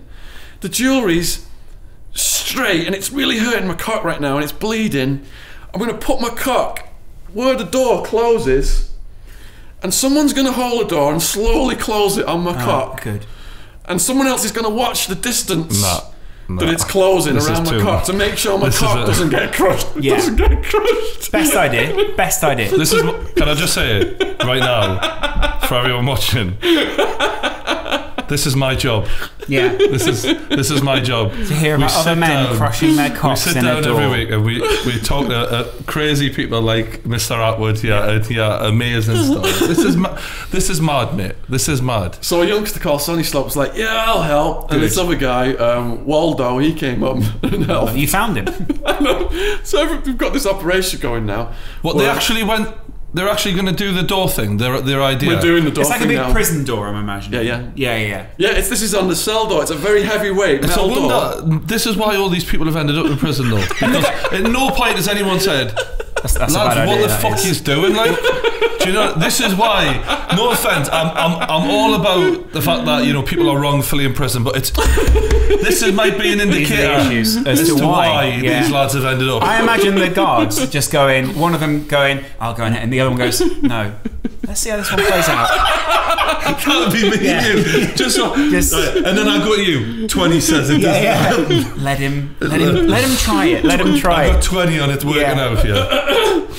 I've got it in the spot. Of course, we get a great sign-up offer in prison. Click the link in the description below if you think his dick's going to make it through this. It's 7-1 odds, lads. 25-1 that his dick's going to fall off. Coral just couldn't be happier with the results. Yeah, to be fair. Thousands of captive audience. That's incredible. Right, here's what he said. The dick off. The dick off. The dick off. Hashtag the dick off. He walked onto the balcony waving his red hands, dripping blood from his penis with an intoxicated look in his eyes. Look, fellas, I've put a bar in my cock, and because the bar's straight, it's ripping my cock apart. Oh, God. So what we've got to do, fellas, is I'm going to put my cock between the door and the wall. I want someone to put their fingers in the same spot, because we need to close the door on my cock slowly, and hopefully the door will bend the jewellery, but I don't want to completely close the door and crush my cock. So if one of you guys has your fingers in the same spot, we can judge how far we're going to close the door without anyone's fingers or cock getting hurt. Got it. Who'll put their fingers in the door and who'll slowly shut it. We got volunteers like that. Yeah. Everyone's going, well, I've got no plans for today. Just saving the rest of me fucking sentence. Here's the thing though, as the door was closing, the jewellery slipped twice. His penis almost got crushed. It was hard for me to watch. I was like putting my legs together. I'm putting my legs together. So he's watching going, this is going to be great in the book. Sorry, can you just say that again? I thought you said you want to put your dick in the door. I do. Brilliant. This will be chapter. This is going in the movie. Yeah, this is going in the movie. After it had slipped 2 times, everyone in the day room was gasping. Tony 2 times is like, I don't have a nickname here. The 3rd time, it bent the bar, and Joey Crap was relieved. He said, "That's fucking great. My cock doesn't feel like it's being ripped apart anymore, but it's going to hurt like hell when I take a piss." Yeah. Thanks, fellas. Yeah. Yeah. And everyone just went back to what they were doing normally. Exactly. Yeah. And if you want to pierce your cock at home, now you know how. Don't forget to go downstairs to your mum and dad and try and get the heaviest door in the house. That's Joey Crack's that's his big method. advice. Yeah. Do you know what I mean? The Joey Crack cock piercing method. Yeah. Always do it between the door. Just because, how long have we been going now, Con? Quite 1 hour, 55 minutes. It goes fast, doesn't it? It does, mate, especially with stories like this. The stun gun on the cunt. The stun gun on the clitoris. It's not a cunt in this. I mean, all right, can we just... I just want to know about that before we begin to round up. Yeah. All right. This segues into Wildman as well, because you've had some questions about Wildman. I've got shitloads more stories, but we're going to have to postpone. We'll do a third, mate. For a part 3? Okay. I think we'll do a third. We'll definitely do a third. We love Shaun. We could bring a kinky sexual situation into each one, because we've covered one. Perfect. Brilliant. All right, now on to the clitoris. So, just a little bit of background on Wildman then, for the viewers. Wildman was my right-hand guy. Grew up with him as a kid. He was a couple of years younger than me. I hung out with his big brother and his mates, and they were mean to Wildman because his big brother led our gang. He'd make Wildman eat dog shit. He said, if you want to join the gang, you've got to eat dog shit and stuff like that, and they'd beat the shit out of him. And they did that. He would eat the dog shit and think he was in the gang, and then his brother would beat the shit out of him. And this is one of the reasons we think Wildman became Wildman, because of this treatment that he got from his brother and some other stuff. He said he couldn't even take a wank without his brother giving him a hit around the head in the house. Wow. So And there was Wild Woman as well, wasn't there? His girl. Oh yeah, the Scouse girl. Plenty of stories about the Wild Ones. Right. Yeah. So. Oh yeah, the Wild Ones. So I start to like, you know, feel sorry for Wild Man getting beaten up, and I'm hanging out with him, and I take him under my wing a little bit. He's 2 years younger than me. It's a big difference, isn't it, at that age when you're just little teenagers. Then all of a sudden he just starts growing and growing and growing. Like he's 25, 26 stone right now. His nose is pointing over here and stuff like that. And so we become mates, and we're just bonding as young people and stuff on the streets of Widnes. And I'm telling him and Hammy, my two best mates in my hometown, I'm going to go to America and make $1 million. We go up this quarry called Peck's Hill, and there's a tree called the Thinking Tree, and we sit on this tree, and I'm telling them I'm going to go make them fly you guys over. So I did, you know, I went out to America and left them behind at that point because I didn't have any money. It took me all those years to make the money. So Wildman over the years started to get in trouble with the police. Even in school, the teachers were so scared of him, they had him outside raking the leaves and stuff like that. They didn't want him around. And he fought someone at ecstasy, and he tried to rob this person who had ecstasy. And this guy didn't have ecstasy. He ended up robbing like 10 quid off him, and he took it to the kebab house. And then he got done for armed robbery, and so he ends up in prison then for a kebab with some National Front guys, his cellmate, indoctrinating him to all the prison stuff.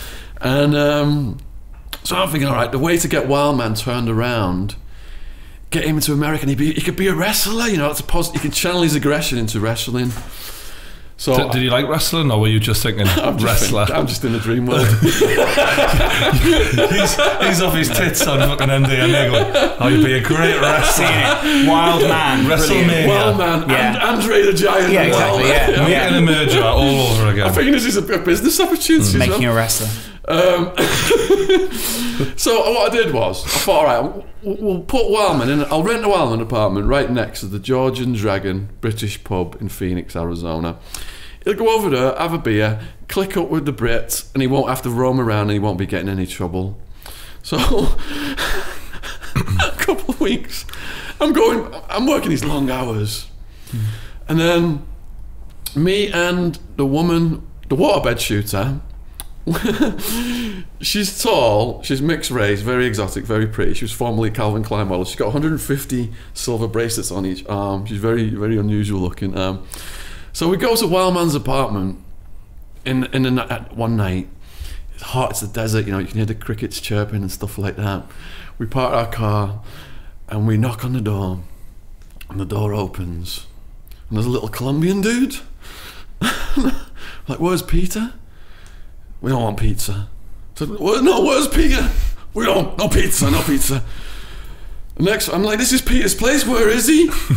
Next thing, he opens the door, and there's like 6 Mexicans, and it's like I'm trying to get in, and they all just pull the guns and point the guns at me. We don't want some fucking pizza now, fuck off. Yeah. I'm like, what the fuck? What have they done with Peter? They killed him. Yeah. They killed him. So the waterbed shooter, she's like, let's just walk away from him slowly backwards to the car.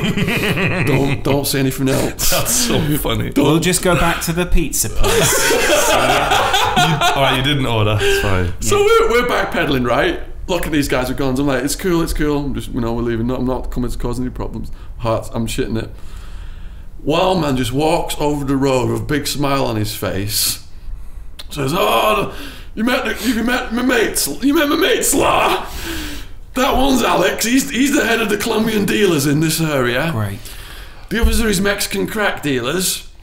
They like to move around a lot, so I've rented them my place. Oh my God. They're really impressed by how big a crack rock I could smoke in one breath. They're giving it me to free to show off to the other clients, and so far I've managed to smoke $100 rock in one breath. Wow. She's telling me like this, like I've still been fucking shot by these guys, and this is like no big deal to him. So we're like, Peter, we've just nearly been shot, blah blah blah. He's, oh, you're making a big deal out of this. Right, so that apartment lasted about 2 or 3 months, and it ended up with a dead body. Basically, Wildman was fascinated by guns. A guy came over, demonstrated a gun to Wildman. Yeah.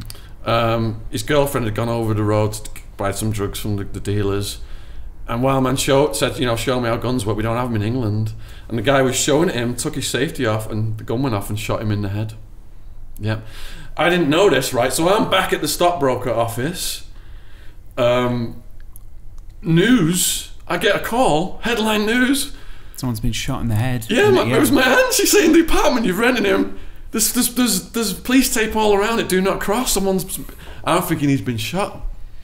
So I flew up there in my RX-7. I've got a bit of drugs in the car. And I'm like, fuck, throwing the drugs out the car. Gotta find out if Wildman's been shot. But I got so paranoid when I got there because I was doing drugs and stuff. I went away, and I came back later in the day, and they took Wildman, the police, because they have to test him to see if he'd shot the dude. Mm-hmm. They have this gunpowder test, so they did that. He hadn't shot the dude. They let him go, and that was it. Then that was the end of that place. He wanted to move out. He was having bad dreams and stuff because the body was on the doorstep. But where's the stun gun on the pussy? Oh yeah. All right. So here's what we're getting to. That's the background on Wellman. That's right. Fucking hell, kid. Just so people know what we're getting into here. All right, come on. Wellman and Wild Woman. Wild Woman was his bird in Liverpool, right? They got together because they were the two wildest people in my hometown. She'd got in a bar fight, smashed a bunch of people's heads in with a chair and put them in hospital. And he was fighting bouncers, so they naturally got together. So one day, Wildman tells Wild Woman, I'm going to the shop for a bottle of milk, love. And he got on a plane to Arizona. Brilliant. And while he was here doing all this stuff that I've just described, we went to this club called The Jungle. Good name for a club, like. A striptease place. And we also went to this other club which was fully nude. So a fully nude dancer was doing a dance. She was working at both of these clubs, at The Jungle and this fully. Her name, let's call her Right, all right. We'll call her Christina. Yeah. That was her name. Yeah, Christina. Yeah. Let's call her Christina. So she's got all these scars all over, like cigarettes, fire, and like she's into all this S&M and all this kind of stuff. Now, I think I mentioned on the previous podcast that when I went out to LA and bought the ecstasy and brought it back, we had an apartment party. So Christine is at this apartment party, and she shows up with some bouncer dude who's like a boyfriend. But Wildman and her are hitting it off, and she asks the dude to go and make her some food. He goes off and makes her some food and stuff. And they've been discussing about how they get off on being tasered, because Wildman just loves to be tasered. It gives him a sexual and a feeling, and just a happy feeling. So she calls him out, and he calls her out, and she goes, all right, I'll fucking do it if you're not going to do it right here in front of everybody. So they come to me and they say, here's what's going to happen. So I say to everybody, can I have your attention, please? Like, ladies and gentlemen. Ding, ding, ding, ding, ding, ding. This is very similar to I've got a speech to make. It's very similar to the time when you did the Joe Weller KSI thing, because that was what they were originally going to do, was taser each other on the balls, but they didn't. I'm imagining him in the middle of this party, just going, sorry everyone, you just put the Ferrero Rocher down. These two have both got tasers now, and yeah, she's more hardcore than him. Right. So they're calling each other out, and she's like, fuck it, I'm going to do it right now in front of everybody. That's how hardcore I am. Great idea. Yeah. So I say, ladies and gentlemen, can I have your attention, please? English politeness kicking in. And I say, Christine's going to taser her pussy right now for us all. She's going to demonstrate this. Right. If anyone's got a problem with that, just leave the room. Everybody else just wants to be quiet and watch. And this needs perfect silence. Yeah. It's like I was introducing some kind of show. So she just drops her stuff and squats down.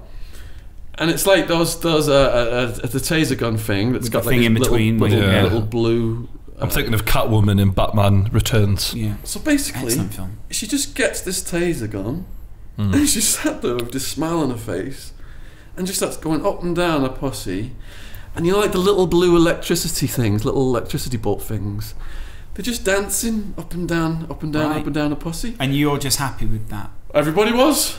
Yeah, we were all really impressed because everyone knew it was pretty hardcore. Yeah. But we've never seen this before. But for a normal person, what would happen if you got tasered on the arm, for example? You You'd piss your pants. Yeah, you wouldn't enjoy it. Yeah, you'd piss your pants. So she's there, and like you might do it for a little bit, and then think, all right, I can't take this, and she's just doing it and doing it and doing it and doing it. Mm. And in the end, she was like almost coming. Her eyes were like all this stuff. And Wildman's loving it.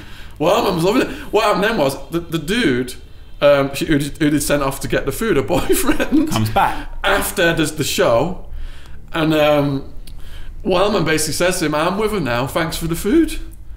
And then he grabs. The dude's like, what the fuck are you saying? Like, there's almost a fight. And he grabs some of the spaghetti meatballs and he puts it in his mouth. They're real fine spaghetti meatballs you cooked up for us. Wow. Well, man, whenever a violent situation is going to occur, his face gets quite serious and one of his eyebrows rises. That's how I know when he's going to hit someone. And that's what happened. One of his eyebrows went up. I've got a few stories about that. So they're looking at each other now, and the dude just could see this guy's a psychopath. And he went, still chewing on the meatballs. Yeah, and he went left Wildman chewing on the meatballs. Xena looking on in the corner going, I remember when I had one of them. No, that's pretty serious though, to take someone else's girlfriend and then the food he cooked for you. Yeah. Like that's... Some men have little respect for other men when it comes to taking their She was living with him too. But not only that, she was living with him. Their food. So him and one of my other big guys took her back to get her clothes from his place. It's amazing the situations that people get themselves into, isn't it? Yeah. But then the thing is, you are around other extremists as well. Yeah. So it was like, in your life, you might meet the odd extreme personality type who would go and get involved in these things. This was a congregation of nut jobs, wasn't it? You know what I mean? You were the ringleader. Yeah. I'd had a threesome as well with her and one of her other mates. Mm-hmm. Who, the electric girl? The electric girl. Mm-hmm. And one of her friends. And one of her friends who was called Star. I could see you were recounting memories when you were doing that. She was like, and she was just tasering us, and I thought, you really remember this shit very well. Star was a redhead. And she had a load of piercings like what you described earlier as well. Yeah. Mm. She was really hardcore Star, so they were quite a handful. And you, I guess that was an everyday sort of thing for you, having threesomes at the time. It wasn't as often as I would liked it to have been. I mean, sure. Wouldn't we all? But that was still something that you got into. This was the beginning when I was getting into meth and stuff, and on meth you can just go for hours, you can really pound. Okay. So in the beginning that is. Yeah. So that's one of the areas I don't need tips for. Hardcore people were attracting hardcore people. Yeah. Yeah. And I guess in that kind of area, it's like a desert. Things are quite extreme anyway.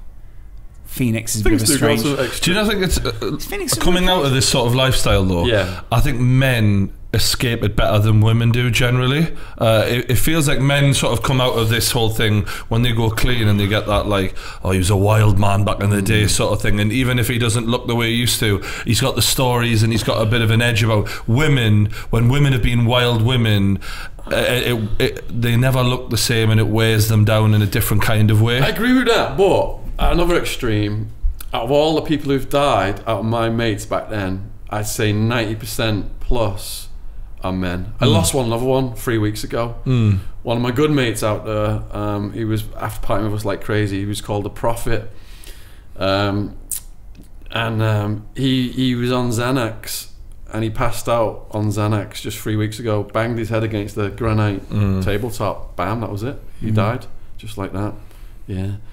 So I think the women are able to temper it more and stop at some point, but the men, if they're going to go all full on, they just keep going. And men are worse for that, aren't they? And obviously there's also, I think, maybe on the expectation of the way a man looks is very different to the way that a woman will look as well. And so you notice it more at a woman because you'd notice scars or whatever, like you say, whereas you wouldn't notice scars. I mean, I suppose you'd notice scars. The myth before and after pictures get me, like when you see some of these celebrity girls who've been on it and they're just ruined. Absolutely. It's fucking tragic. Yeah. Well, the Taser girl, she had burn marks all over her. She got off on people putting flames on her and putting cigarettes out and stuff like that. Yeah. Which is unusual in the first place. Yeah, that's extreme. And you don't still know her? I do. She's on my Facebook. Oh, right, okay. Is she really? She was, She was one that, because of legal reasons, I had to change all her identity and everything in my book because we couldn't get a hold of her for years. Then she popped up on my Facebook, and an old flame, if you will. Yeah, we're in good standing. We're happy. Was she a good fuck? Can you imagine how hardcore? No, I must admit, I'm thinking to myself. can. I am thinking to myself. I bet you must have been something fucking else. Like, Can you imagine Star with a pierced pussy on your face, and the taser one riding your cock? I am now. And then French kissing at the same time. Yeah, I could definitely. Yeah. And this is all happening in your heyday, really. This was before the peak of it all. It's building up, yeah. But physically, you This feel isn't great. even his peak. This isn't even his peak. This was the sort of. This was Ronaldo at Manchester United, Yeah. not at Real Madrid. Does that make sense? The step overs came when he's in Vegas with the hooker, and he's got that situation going on. Yeah. We're building up to the Yeah. And I suppose. And how do you discourage kids from this in the schools? They don't get to hear this stuff. Only you guys do. Yeah. Okay, fair enough. You guys have got We get the real shit. my real shit. That stuff that I've never ever told anybody. We there's appreciate that. And Yeah. we do really appreciate because there's a lot more stories on these Oh, pieces there's of 10 paper as well, times more aren't there? endless. If you could, cause, I mean, how long have we been going, Con? 2 hours, 12 minutes. Yeah. We could do a part 3.